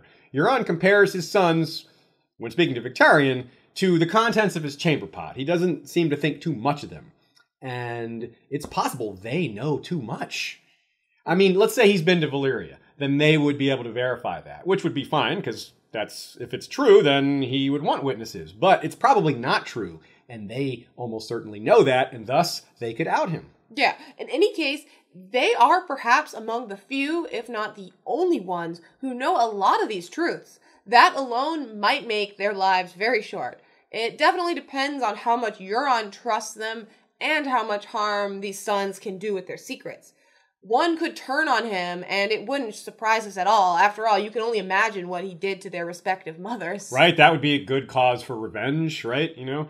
And what if one of them, say, winds up a captive of, like, Daenerys? And I mentioned Daenerys specifically because Euron and Daenerys are clearly going to go, head-to-head in some way or another. And she's apparently the slayer of lies. So Euron, and a lot of lies built up around him. We do expect her to slay the lie that is young Griff, Aegon the Sixth, but that's still only one lie, right? He's got other lies to slay, I would think, and Euron's a great candidate. Yeah, but even if that is true, there is so much that Euron can do first, and just like Aegon might be a fake, the best ideas that we have suggest that either way, he's got special lineage. And, for instance, Aegon really took Storm's End. And, similarly, much of what Euron has done is not a lie. He really did hire a faceless man to kill his brother, and he really has Valyrian steel armor. So let's go onward. From Ib to Ashai, a feast for crows, the Iron Captain. Who knows more of gods than I? Horse gods and fire gods, gods made of gold with gemstone eyes, gods carved of cedar wood, gods chiseled into mountains, gods of empty air. I know them all. I have seen their peoples garland them with flowers, and shed the blood of goats, and bulls, and children in their names. And I have heard the prayers in 100 tongues. Cure my withered leg, make the maiden love me, grant me a healthy son, save me, succor me, make me wealthy, protect me from mine enemies, protect me from the darkness, protect me from the crabs inside my belly, from the horse lords, from the slavers, from the sellswords at my door, protect me from the silence. Godless. Why, Euron, I am the godliest man to ever raise sail. You serve one god, Damphair, but I have served 10,000. From Ib to Ashai, when men see my sails, they pray. So that's probably his most famous quote, right? It's Yeah. both badass and terrifying and just kind of like, whoa, this story I'm reading, it's really something, really serious. So while it's important to realize that Euron lies, he isn't lying about everything. It's not even close. The majority of his exploits seem to be real enough. I mean, we spent some time tearing him down, but we're going to set the record straight because he did, after all, for example, have a huge amount of loot for the King's Moot. That didn't come from nowhere. And the amazing artifacts he has, the shark tooth crown and obviously the Valyrian steel armor, all these other stuff. Some of these things may be legitimately magical. Some of them may play an important role in the story to come. But it was the shade of the evening that has set the stage for all the rest, really. As the relics he's collected enable him to pursue his goal, it was the wine of the warlocks that opened to his mind to the possibilities of these goals in the first place. He captured Pyat Pri's galley and his 3 other warlocks, and this chance encounter has massive ramifications, because not only does Euron learn about the existence of Dany's dragons, which is huge by itself, he also gets that cask of Shade of the Evening from them, and he really likes it, as his lips seem to prove. Yeah, psychedelic drugs have a history in real life too, so why not Essos, of helping people find purpose in life. Or in Euron's case, unlocking vast subconscious ambitions of world domination, or something along those lines. I mean, who hasn't had a trip where they just dreamed of taking over the world? And destroying all the gods, and yeah, I have that dream every Typical. day. Yeah. When Euron was exiled, he was a famous pirate at best. When he returned from exile, he was a man on a mission. I like to think that the Shade of the Evening is what kind of set him towards this great goal, and the artifacts he's collected enable him to do it. Try to imagine what Euron saw that first time. Well, you probably can. None of us can. But the first time he had Shade of the Evening, it was probably like a dark revelation of kinds. I wonder if it inspired him to consider the inaction of the gods more deeply, something he had already thought about before. Or did he realize that he had this horn and this dragon's egg and knowledge that faceless men existed and the location of some dragons, and he tripped and put it all together? Or did he just relive the experiences from his youth that may have, say, been Bloodraven's eye on him? Maybe he was able to relive those memories and they had new meaning this time around. Maybe he saw bits and pieces of the future. Maybe he saw the long night coming. Maybe he saw the others. No matter what he saw, either way, I imagine he loved it right away, and that matters a lot. There's a huge difference in experience when you want to do a psychedelic drug versus when you do not. On one end of the spectrum here, we have the Damphair who had it literally jammed down his throat, and in the middle we have Daenerys who was like, okay, yeah, I'm seeking wisdom here, so I'll try this out. But on the other end, we have Euron who is just all about the vision. Yeah. Wonder what'll happen if he runs out. Plot twist, he starts to have withdrawal. But fear for those around him if that happens. Euron with withdrawal symptoms would probably be, pretty bad. Maybe we're overstating it, but I love the idea that a drug he found on the other side of the world after being exiled because he slept with his brother's wife led to him aiming to be king of all Westeros, right? The question then becomes, among others, is he skilled enough to pull it off? If we could see every moment in Euron's life somehow, we'd find a time when killing Balin and taking over the Iron Islands, and then Westeros, was just an idea. Back to his wealth for a minute, though. I think it's an interesting consideration. Put a few things together here. The Faceless Men charge a lot, right? A substantial portion of your wealth relative to what you have. That's what we're told. So, well, Euron, after having Balon killed, showed up to the Kingsmoot with the truly staggering amount of wealth to give away. So that implies that he just had a really insane amount before paying the Faceless Men, or that dragon's egg was just that valuable to them, or there's something else going on and maybe they have a working arrangement. Any case, well, he still has Valyrian steel armor and Dragonbinder, right? Those are worth a ton. So, like, I don't see how he could have given them a percentage of his wealth, not a big percentage of his wealth.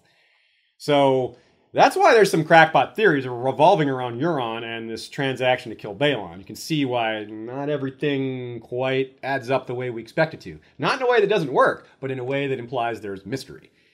The best idea seems to be the dragon's egg still, that it was sufficient payment. That seems to be the simplest answer, and it fits pretty well, and it is given to us by Euron's own comment about throwing it into the sea, because Balon was thrown into the sea. Yeah, I'll tell you, that's one of the theories that I just take as like, yeah, that's what happened. Yeah. But it is perhaps puzzling that the Faceless Men would work with Euron at all. He's a slaver and he has designs on being a dragon rider. Right. They hate both slavery and dragons. Right? Yeah, so how does that work?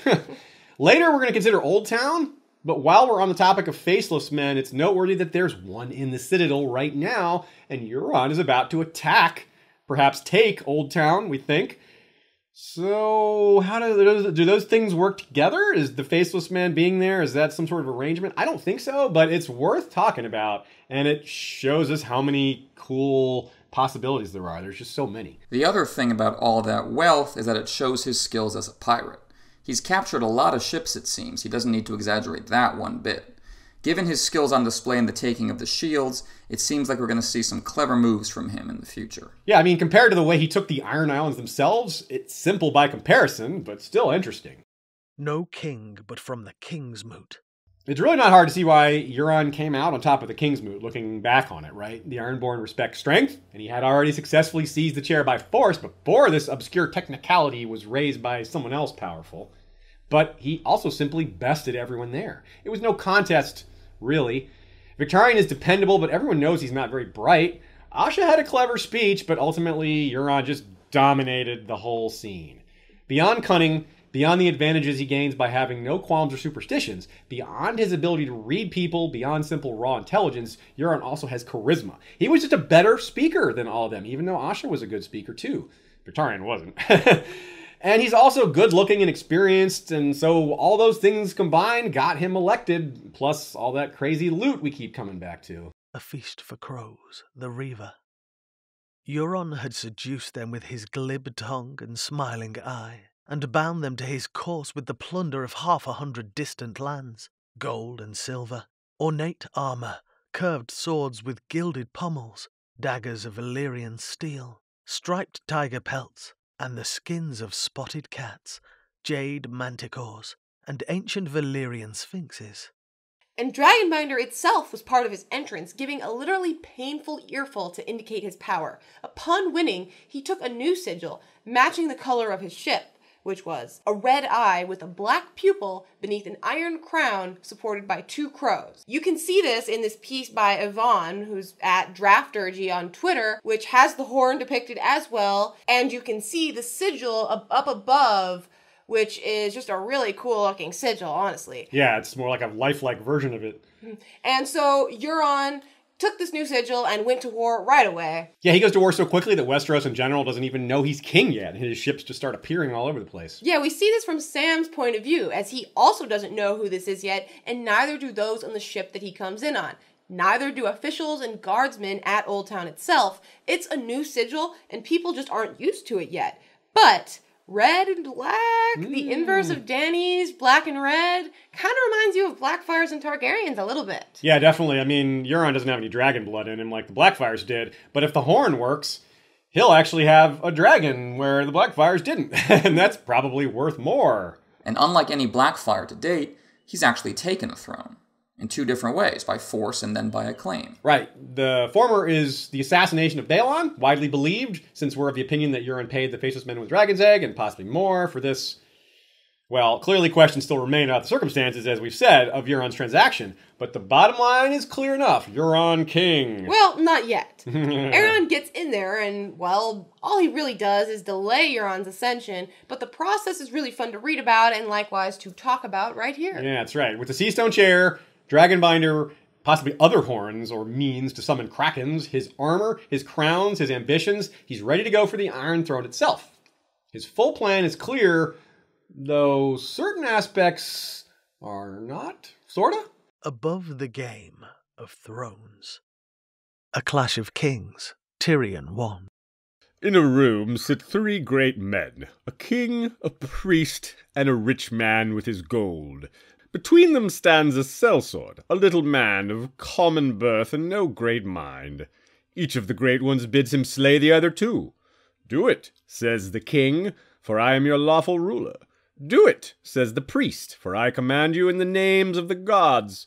Do it," says the rich man, "and all this gold shall be yours. So tell me, who lives and who dies?" Varys' riddle is a wonderful feature of A Clash of Kings because it encapsulates the themes of that book so well. As the War of 5 Kings rages, it purports to show that power lies where men believe it does, as so many of them have a choice at that point. Euron understands this concept quite well, though despite understanding it, I don't think he would agree with what this riddle tells us. Not fully, anyway.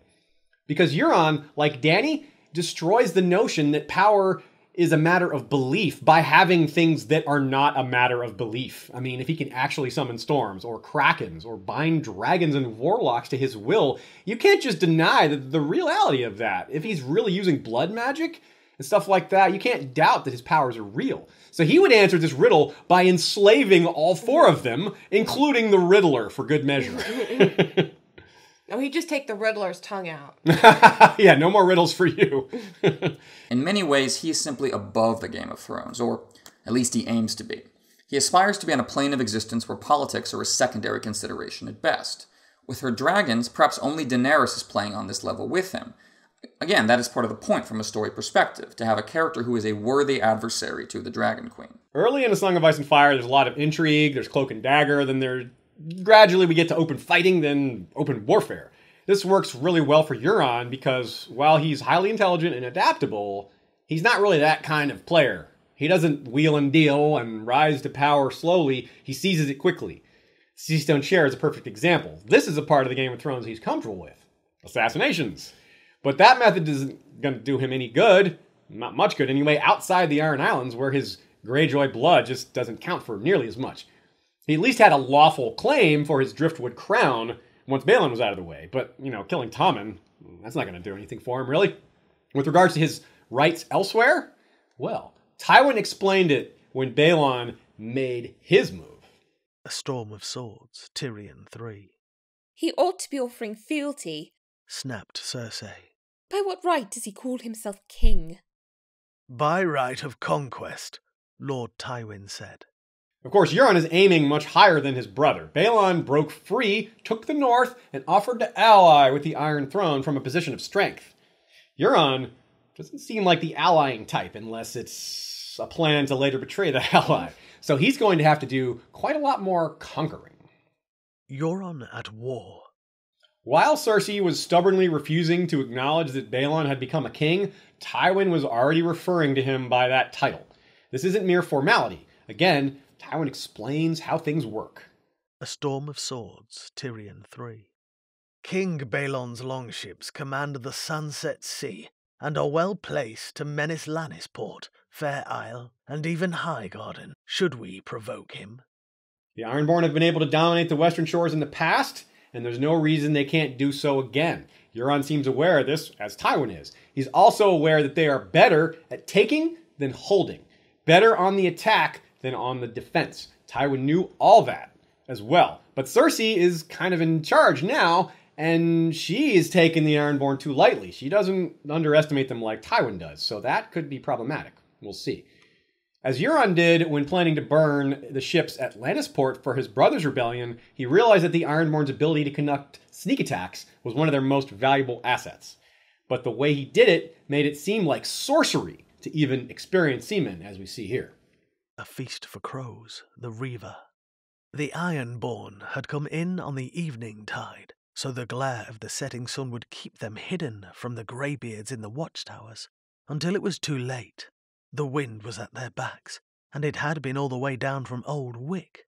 It was whispered about the fleet that Euron's wizards had much and more to do with that the Crow's Eye appeased the storm god with blood sacrifice. How else would he have dared to sail so far to the west, instead of following the shoreline, as was the custom?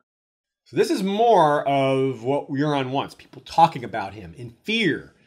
Odd whispers. This is exactly what he wants. The Storm God. Blood sacrifice? What magic did he use? But really, this isn't sorcery at all. It was advanced seamanship, we're pretty sure. He just knew how to do things better, and it looks like magic.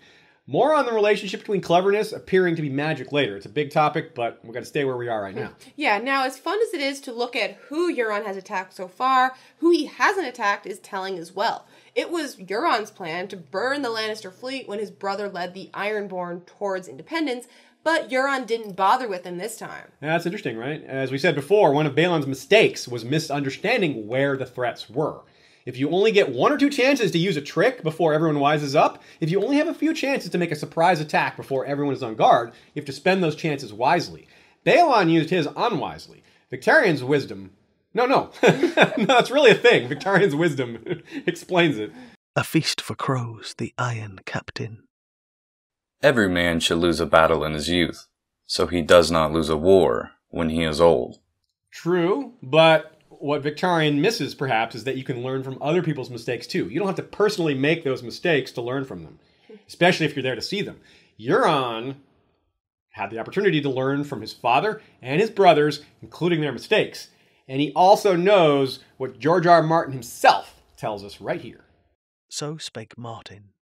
As far as naval power goes, the only fleets comparable to that of the Greyjoys are the Royal Fleet, most of it destroyed on the Blackwater, and the Redwyne Fleet, based on the Arbor. Besides the King, the Greyjoys and Redwynes are the traditional sea powers of Westeros.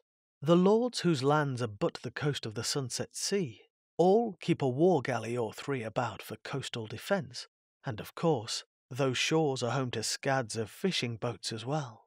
The Lannisters have a larger and much grander fleet, but we're still only talking about 20 to 30 ships, perhaps. To fight a major battle, they would call the ships of their various bannermen, just as Stannis summoned the Lords of the Narrow Sea for the Battle of the Blackwater. That explains a lot, right? Euron isn't really worried about 20 to 30 Lannister ships. He's worried, well, not worried, shall we say. He's planning to deal with the real challenge to their supremacy. Yeah, it's kind of amazing that Euron is so confident in victory against these larger ships that he doesn't have his larger ships with him. The Iron Fleet is in Slaver's Bay. Just let that sink in real quick. He knows that he's going to fight a large fleet, and he sends his best and biggest warships to the other side of the world. This is why, or a part of why, we feel really strongly that magic, especially magic that involves Krakens, is going to be in play here. Buy stock in Kraken Inc. and definitely sell your Redwyne shares before it's too late. They're doing quite well before any major battles occur, and without the Iron Fleet, though. A Feast for Crows, Samwell 5. The Iron Men had penetrated even to the sheltered waters of Whispering Sound.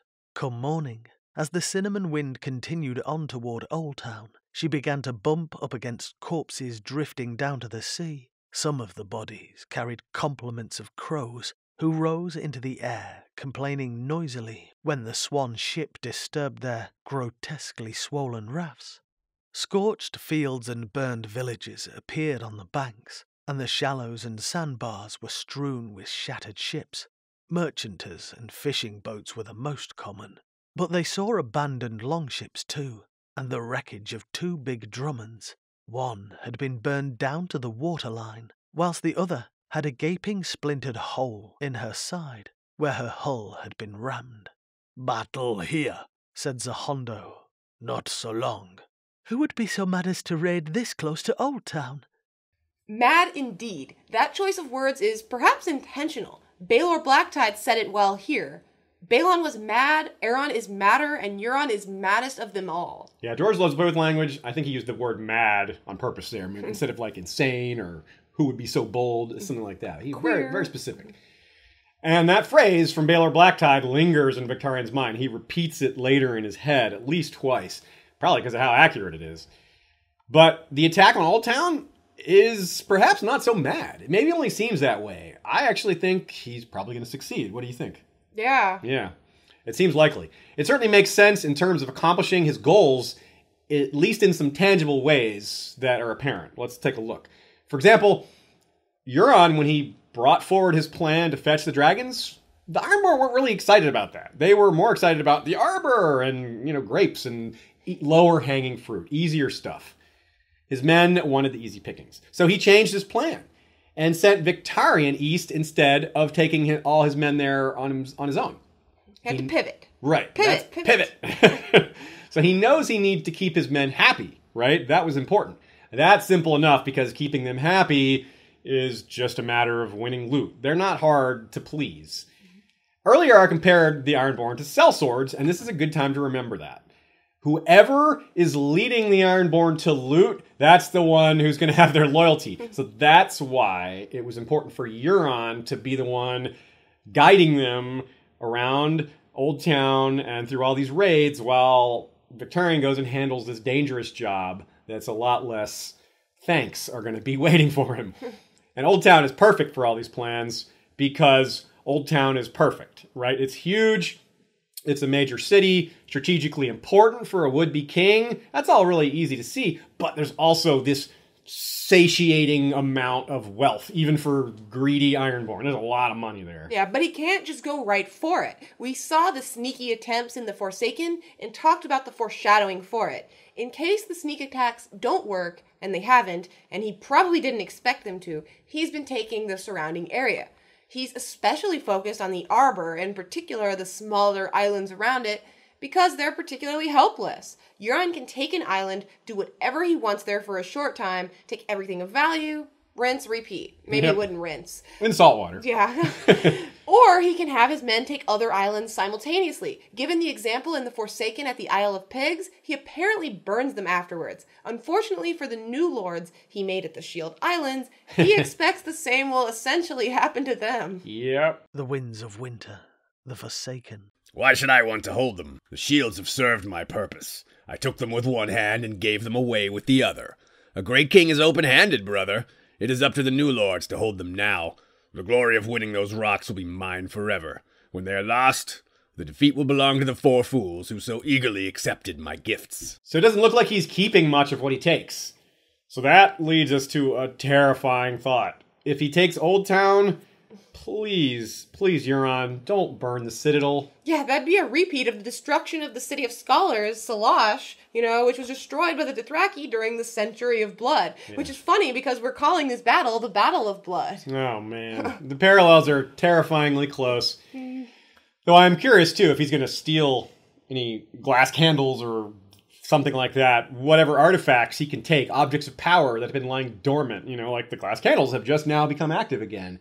Euron, having been east, he knows more maybe than even some of these maesters do. And of course, they're all poo-poo about magic in general. So he may know what to do with some of these things that are just lying around. In any case, it's going to be interesting to see further expansion. Further devastation. Okay, both. Maybe. Yeah, it'll be both. Yeah. For example, how is he going to interact with Dorne in the short term? They're a lot less vulnerable at sea. They don't, the whole southern coast of Dorne is really hostile from a terrain perspective. There's no ports and things like that. So they may not be in the picture for him right now, but if he wants to take the Iron Throne, he's going to have to sail around Dorne. And, because I don't think he's going to go marching his army up the Rose Road from Old Town. I think he's going to probably stay at sea as much as possible. So Dorne maybe get involved later, but right now it's kind of hard to see how that'll go. So we'll see. Yeah. One thing that Euron has been keeping is ships. When we see him at the end of the Forsakens, he has a lot of captured merchant ships with him, not unlike what Victarion has done on the other side of the world. That's right. They pack their ships full of men, take more ships, and they're good at running these ships with a small crew. So they've expanded quite a bit. And speaking of, does anyone know the Iron Fleet sailed from the east apart from the Ironborn? Perhaps not, since the people in Old Town don't even recognize Euron's sigil. They're certainly not going to know where his other ships are if they don't even know who he is.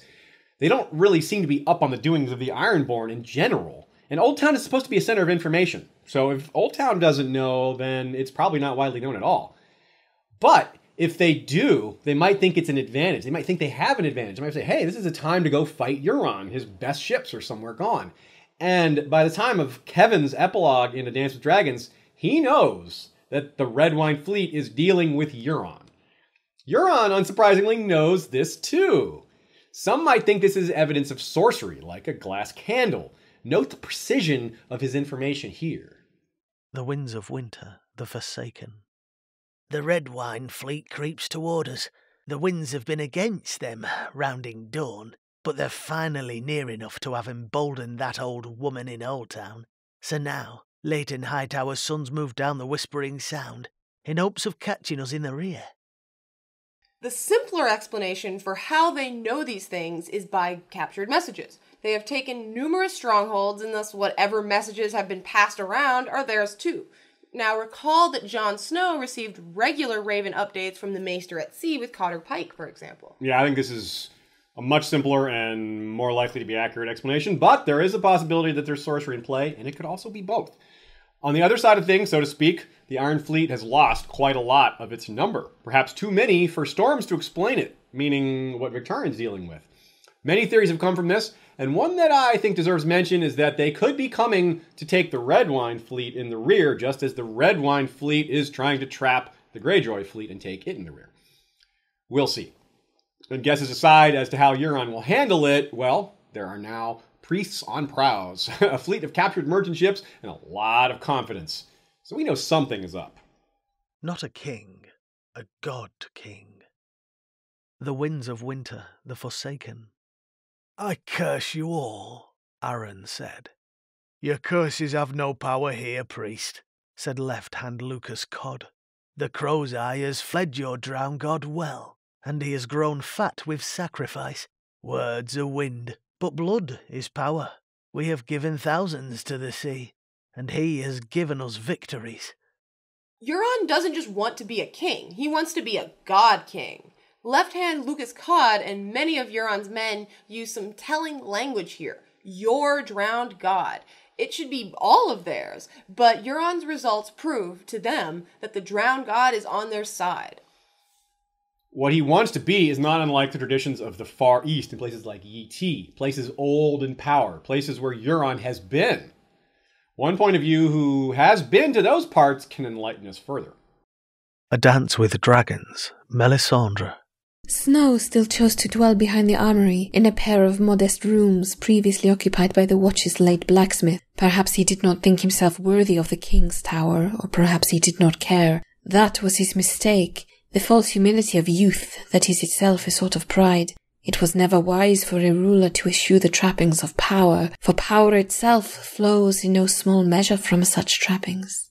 To further Melisandre's point, think about how you felt when you first read the words Valyrian steel armor, right? It was like, oh, wow.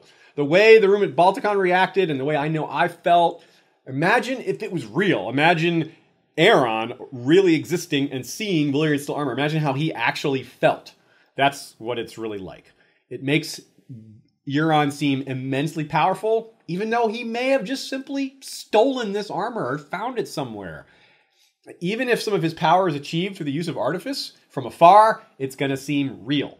Melisandre makes herself seem more than she is by mixing real magic with tricks that are basically just chemistry. She's got these powders that, do fancy things, and people think it's sorcery, but it's just chemistry. Euron thinks on this level as well. As we talked about earlier, his attack on the Shield Islands was seen by many as some sort of sorcery being involved. But to us, it was just good seamanship, advanced seamanship, modern techniques. There was nothing magical about it. Just like how the Ironborn perceive the kiss of life that everyone is drowned receives. They think it's magical, but it's just CPR. Yeah, exactly. If he lures a kraken to the surface with blood, that's basically just knowing how to bait a really huge fish. But men will tell each other that Euron summoned or commanded a kraken. Maybe he'll even blow a horn just for the hell of it to make it look like a true magical artifact. And maybe this is why he's using priests. Others will think the holy blood was why the kraken came, but really, any blood in large enough amounts would have worked. Yeah. When he cuts out a tongue, he's also denying that person the ability to pray to their gods. This is particularly striking when we see that this has been done to some septons. Not only is Euron denying that the gods exist, he's cutting people off from their beliefs in a most brutal way, and in doing so, demanding that they worship him instead. Especially in Aeron's case, even though Euron still has his tongue. A feast for crows, the drowned man. Even a priest may doubt, even a prophet may know terror. Aaron Damphair reached within himself for his god and discovered only silence. See, George can make puns too, only silence. But that's a chilling one, not a funny one. It's exactly what we're talking about. Euron taking the place of gods. Euron tries to find comfort in his god and his silence. Daenerys is literally worshipped. Her deeds are certainly a part of that, but her dragons are an even bigger part of that. Yeah, note in particular the complete about-face of her Dothraki blood riders, who refused to even be made blood riders originally before the hatching, versus after, when they dropped to their knees desperately and with complete sincerity. They worshipped her from then on, and the dragons proved the stories to other. Mother of Dragons. Right. No one doubts it because the dragons are real. This is what Euron is looking for. Not just authority, but worship. He wants to go beyond basic followers. Imagine what men will say if Euron brings a storm, or better, a kraken. It's the same kind of, this person is doing things that shouldn't be possible. The same thing that Daenerys has. And that's why Euron wants it from his brother, the Damphair, a known devout priest. If such a zealous man switched and instead preached for the Crow's Eye, it would speak volumes. Jon is headed this way too, you know? Right. An undead skin changer wielding Valyrian steel. And Bran, obviously, is, well, another story, but his powers are clearly very substantial. Yeah. All three of Bran, Jon, and Daenerys could come in direct or indirect conflict with Euron. Others will too, I would think. Others, you say? Well, maybe, yeah. But of them all, Dany still seems to be the most likely, the most foreshadowed. So starting with the most obvious bit, Euron's plan to have Victarion go after her. That's not even foreshadowing. That's just a guy with a plan he's said out loud, and that's in progress. A feast for crows, the Reaver. The Dragon Queen awaits me in Meereen, the fairest woman in the world if my brother could be believed. Her hair is silver gold. Her eyes are amethysts. Okay, well, I guess I lied there. The plan is not straightforward at all. Euron is not going to be outsmarted by his brother. The Dusky Woman, Dragonbinder, the whole plan. Victarion is being set up, used as a pawn. He knows this and thinks he's going to outsmart his brother, but really he's just not good at outsmarting people or outthinking them at all. I mean, Euron's gifts are poisoned, yeah, but don't stop there. Predicting exactly how Euron is going to screw over his brother is one thing. But it's a very safe assumption in general, right? Something's going to happen. Euron is not going to be outsmarted by Victarion, right? I mean, and if it doesn't have to be either. Maybe neither will ride a dragon, but if you had to pick one, who's more likely, Victarion or Euron? And same with marrying Daenerys. Okay, if you had to pick one, who's more likely, Victarion or Euron? Same answer. And as to that, well, this all has some super ancient foreshadowing. Not a god king. The Bloodstone Emperor, the world of ice and fire. When the daughter of the Opal Emperor succeeded him as the Amethyst Empress, her envious younger brother cast her down and slew her, proclaiming himself the Bloodstone Emperor and beginning a reign of terror. He practiced dark arts, torture and necromancy, enslaved his people, took a tiger woman for his bride, feasted on human flesh, and cast down the true gods to worship a black stone that had fallen from the sky. Many scholars count the Bloodstone Emperor as the first high priest of the sinister Church of Starry Wisdom, which persists to this day in many port cities throughout the known world. In our episode on the Great Empire of the Dawn, we showed how well Daenerys fits as a historical parallel for the Amethyst Empress. And in the same vein, by far the best fit for the Bloodstone Emperor is Euron. Casting down the gods definitely sounds like him big time. Reign of Terror, yeah. Dark arts, yeah. Torture, oh yeah. Enslaved his people, yeah, double yeah. Feasted on human flesh, well, he's made others do that. And necromancy, well, let's give him some time. And we'll touch on that a little later, too. The Tiger Woman, well, we'll see about that one. Yeah, maybe it's a Dragon Woman or a Lion Woman, yeah. Yeah. And perhaps most importantly, the Bloodstone Emperor succeeds. According to this, he slew her.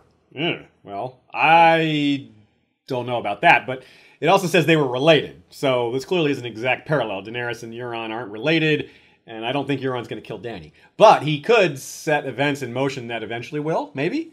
And Quaithe, again, comes to mind, as her prophecies for Dany are a good guideline as to her future in general, right? But finding where Euron fits into those is not so clear. And we showed earlier in the episode that George R. R. Martin removed the reference to him in Quaithe's vision. He might not want to give too much away, so maybe he's holding out a bit, keeping us in the metaphorical dark, before he thrusts us completely and totally into the literal dark, which, by that I mean the Long Night itself, and the Bloodstone Emperor legend includes this. In the annals of the further east, it was the blood betrayal, as his usurpation is named, that ushered in the age of darkness called the Long Night. Despairing of the evil that had been unleashed on earth, the maiden Maid of Light turned her back upon the world, and the Lion of Night came forth in all his wrath to punish the wickedness of men. So we've looked at Euron and his plans for the dragons in prior episodes, and that's important to remember now for a minute, because the dragons are the fire. But what about the ice? How could he possibly play a role in bringing on the Long Night? PoorQuentyn will tell us. The Crow's Eye of Winter. Earlier I talked about Euron's origins, how a possible past encounter with Bloodraven establishes and grounds all the other weird occult stuff going on in his characterization. That's where Euron is coming from. But where is he going? What's the payoff? How does he intersect with the larger plot and the more central characters? In A Feast for Crows, it can be difficult to suss out what Euron is really up to, since he's putting on a show, performing as the ultimate Iron King and fooling almost everyone. It's in The Forsaken that you really get a sense of his plan. The Winds of Winter, the Forsaken. The Bleeding Star bespoke the end, he said to Euron. These are the last days when the world shall be broken and remade. A new god shall be born from the graves and charnel pits. That lays it out explicitly as we've seen. Euron wants to instigate the apocalypse and use that sacrifice to make himself a god. And that dovetails with the imagery we've seen relating to his ascendance. A Dance with Dragons, Tyrion 3. Others seek Daenerys too. One most of all, a tall and twisted thing with one black eye and 10 long arms, sailing on a sea of blood. A Dance with Dragons, Melisandre. I saw towers by the sea, submerged beneath a black and a bloody tide. That is where the heaviest blow will fall. The Winds of Winter, the Forsaken. The dreams were even worse the second time. He saw the longships of the Ironborn, adrift and burning on a boiling blood-red sea. It also fits his general MO of swiping artifacts and sources of power from various cultures, all to empower himself. But Euron's not just talking in The Forsaken about a one-off cataclysmic event off the Whispering Sound. He's talking about the end of the entire world, saying that the last days have come. And where does that come from? Well, the answer may be found in a hair-raising nightmare that Daenerys has midway through A Dance with Dragons. Beneath her coverlets she tossed and turned, dreaming that Hisdar was kissing her, but his lips were blue and bruised, and when he thrust himself inside her, his manhood was cold as ice. Those blue lips point to Euron. In fact, they're specifically described as blue and bruised elsewhere. And within the general symbolic language of A Song of Ice and Fire, that cold-as-ice manhood points in one direction, the others, suggesting Euron might at least try to join their ranks. After all, Euron wouldn't be the first to think he could and should handle the power of the White Walkers. See also Night's King, or the Bloodstone Emperor. This seems to be a consistent and perhaps even necessary role to be filled in order for the others to attack and bring on the Long Night, a human seduced by their power, believing himself their ally or even their leader. So who's going to fill that role this time around? Euron does fit the bill in terms of apocalyptic imagery and general mad-eyed magical ambition. But what's the evidence that the others specifically would be his vessel? Well, we go back to that childhood dream and his possible contact with Bloodraven. Now, what was it that Bloodraven showed Bran in the latter's own flying dream? A Game of Thrones, Bran 3. North and north and north he looked, to the curtain of light at the end of the world, and then beyond that curtain. He looked deep into the heart of winter, and then he cried out, afraid, and the heat of his tears burned on his cheeks.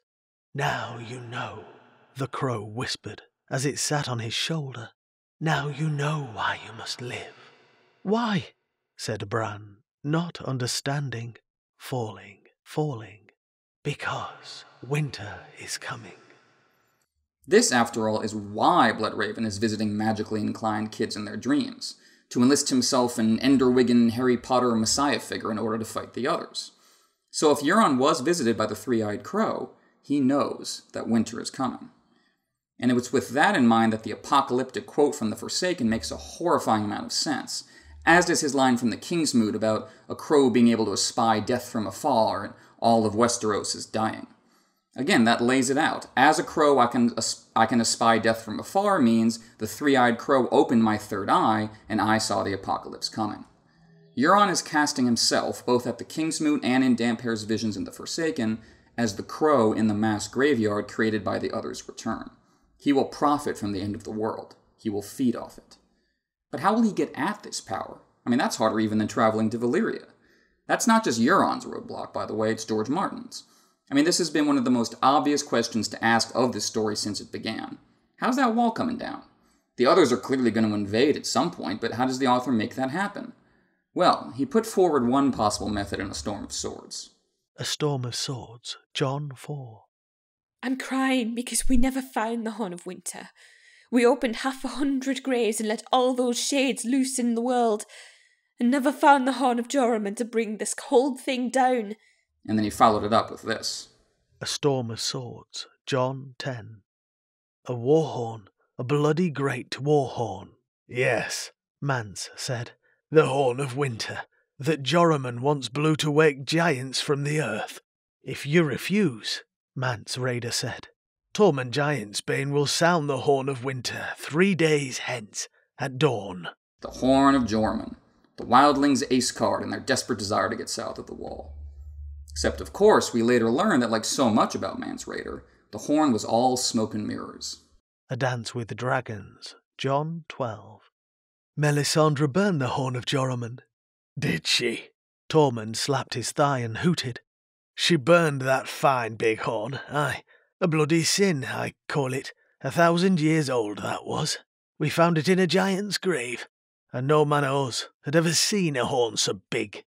That must have been why Mance got the notion to tell you it were Joramun's. He wanted you crows to think he had it in his power to blow your bloody wall down about your knees. But he never found the true horn. Not for all our digging. If we had, every kneeler in your 7 kingdoms would have chunks of ice to cool his wine all summer." John turned in his saddle, frowning. "And Joramun blew the Horn of Winter, and woke giants from the earth, the huge horn with its bands of old gold, incised with ancient runes. Had Mance Raider lied to him, or was Tormund lying now? If Mance's horn was just a feint, where is the true horn?" Where is the true horn is a pretty big lampshade hanging. Imagine the irony if Jon himself had the true horn in his hand at one point. Say, in that cache he found at the Fist of the First Man. A Clash of Kings, John 4. Beneath the dragon glass was an old war horn made from an aurochs horn and banded in bronze. There's a well-worn trope across genres that when trying to determine what is the genuine article among potentially magical artifacts, the big, shiny, embossed, fancy one is going to turn out to be fake. And not only fake, a trap. A lure for the greedy and the unwise. The real McCoy is going to turn out to be the humble, unassuming one, because that's an easy metaphor for how true heroism is found within. An easy example is the Holy Grail in Indiana Jones and the Last Crusade, and I think the same logic applies here. After all, look what else is left in that cache of the fist. A material that can kill the others. What horn would be worth protecting and keeping secret as much as that? It even works symbolically. Frozen fire and the horn that can summon ice, wrapped up in a Night's Watch cloak for safekeeping, is a perfect representation of Jon's arc and of thus the Song of Ice and Fire itself. So what happened to this potential Horn of Winter? Well, Jon gave it to Sam, and Martin made sure that Sam held on to it throughout his hellish journey back to Castle Black, and on the journey to Braavos, even highlighting it for the reader as the one thing Sam kept, even as he traded everything else for passage to Old Town on the Cinnamon Wind. You could argue it's a red herring, except Mance's horn turned out to be a red herring. This looks more like it's being set up as the real deal, the horn that really could bring down the wall. And Sam, as we see in his last chapter to date, at the end of A Feast for Crows, has brought that horn into the city Euron is invading. Means, motive, and opportunity, as they say. The question of how the wall comes down still stands, and if you put Euron's backstory, general MO, and worldview, and the logical, magical context together, a picture emerges of a new Night's King. And this is who Euron wants to be. A Feast for Crows, the Reaver. Perhaps we can fly, all of us. How will we ever know unless we leap from some tall tower? The wind came gusting through the window and stirred his sable cloak. There was something obscene and disturbing about his nakedness. No man ever truly knows what he can do unless he dares to leap. Some tall tower, eh? Look again at Mel's vision. She says the heaviest blow will fall at the towers by the sea. So that's Euron's payoff. Blowing the horn of Jormungand from atop the high tower, bringing down the wall, and letting the nightmares in. Bloodraven's ends justify the means mindset undercuts his own goal once again, as his rogue pupil puts the world at risk. Everything about Euron suggests a man grasping for earth-shaking power, heedless of what he has to do to get it and what the consequences will be. A perfect herald for the apocalypse. A Feast for Crows. Prologue. Old powers waken, shadows stir. An age of wonder and terror will soon be upon us, an age for gods and heroes. One final nightmarish image to leave you with. How does Euron announce his arrival at the King's Moot? 3 horn blasts. And what signals the arrival of the others? 3 horn blasts. 3 times, right? Euron has the horn blown 3 times. Damn. Yeah, damn is right. Outro. The great span of possibility for Euron is a cornerstone of what makes him compelling. This is a man whose actions can and probably will have a powerful impact on everyone, including the POV characters far and wide. When the Winds of Winter comes, it'll be a Greyjoyous day. Oh. Yeah. Before we end this episode, here are a few more parallels for Euron from ancient myth. These didn't quite fit as well into our narrative, and some of these might be a bit of a stretch, but I don't think so. I think there's something here. I think there's some good stuff, so let's go through it. Other historical parallels. The world of ice and fire.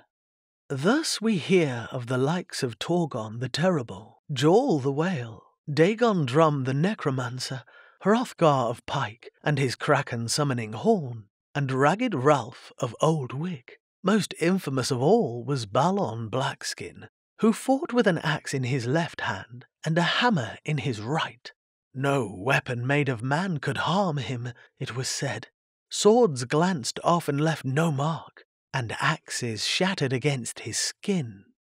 Some of these guys ring a few bells. There's another mention of a kraken horn, and most infamous of all, Balon Blackskin definitely sounds reminiscent of a Greyjoy wearing special black armor. And whose is more special and black than Euron's? No one's. Also, Euron is pretty terrible, I'll say. But we'll have to see if there's any necromancer action forthcoming. Although that Bloodstone Emperor stuff makes you think. Yeah. If that were the case, that'd be 4 out of 6. Unless we see Euron get fat like a whale. Too much shade. I'd like to see that. It gives you the munchies.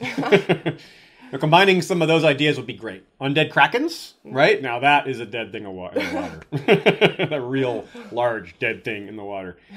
How about the Grey King? It was the Grey King who brought fire to the earth by taunting the Storm God until he lashed down with a thunderbolt, setting a tree ablaze. So the parallel between the Grey King's crown and Euron's is interesting. It's in its place he wore an iron crown whose points were made from the teeth of sharks.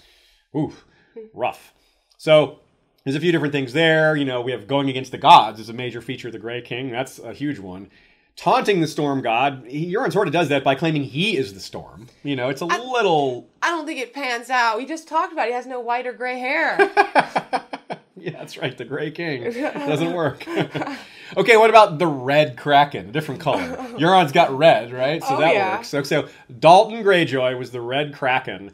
And he was a Reaver really young. He wielded a Valyrian steel sword. He did a lot of stuff. He was famous. He had a lot of salt wives. He was cunning and cautious, despite being brave. And he was smart with politics. And, you know, he was basically a bigger thinker than most of the Ironborn. So a bit of a, you know, this is an ancient history. The Red Kraken, you know, we're talking about during the Dance of Dragons. This is only about 170 years ago. We can go back a little bit further, too, to Harren the Black. Absolutely. Not exactly a Greyjoy, but, you know. Huge close. Ambitions that they had in common, right? And he was going against dragons. Yeah, against Aegon, right? And Harren didn't really care that much about Ironborn culture. He kind of, like Euron, kind of forgot who he was dealing with when he presented his grand plan about the dragons and realized, no, they think smaller than this.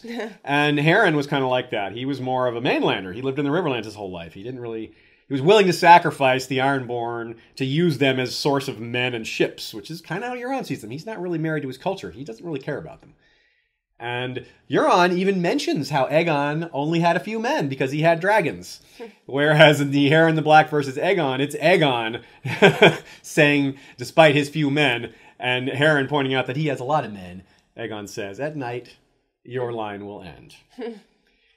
We'll see how more of the Euron story perhaps brings forward some more of these historical bits as connections. We'll see. What's left to come? When we lay a few things out here, you'll realize how much left there is to see among things we can predict as pretty likely. And most of what there is to come in general, and particularly with Euron, we cannot predict at all. It looks like we're about to witness a sea battle. Euron hasn't fought anyone yet. And what about his crew? I mean, hand-to-hand fighting, Euron hasn't fought anyone yet. We haven't seen how good he is in combat. We've seen how smart he is. What about his crew? Like, we've got these kind of half mongrel monsters. Like, I don't know what that really means, because it's filtered through the lens of Victarion and Aeron, and they're really, you know, prejudiced, and they don't like other cultures. But these guys, like the ape guys, maybe they're like really badass at like boarding other ships, at jumping over, and just I can't wait to see more of this. Yeah, in our Dragonbinder episode, which we called the Hellhorn, we wondered what will happen when it's blown near Viserion and Rhaegal. In the Forsaken episode, we discussed another kind of horn which could bless us all with a Kraken or 3. And remember that Euron keeps pulling out some really cool artifacts. He might not be done with that, for all we know. Yeah, chalk that up as very high on the list of things that could be to come that I'm excited about. We'll end this episode with some advice. Of course, we advocate rereads in general, but I highly suggest, if you don't do a full reread the Ironborn chapters with the Forsaken chapter in mind. It changes the whole picture. Sheds so much light on what's happening. It's just an entirely different experience. And prepare yourself, because for Euron to have impact as a character, for him to be a major villain, he's going to have to make some of our favorites suffer. He hasn't done that yet. He's only made Aeron suffer, and a lot of people that we don't have a lot of connection to.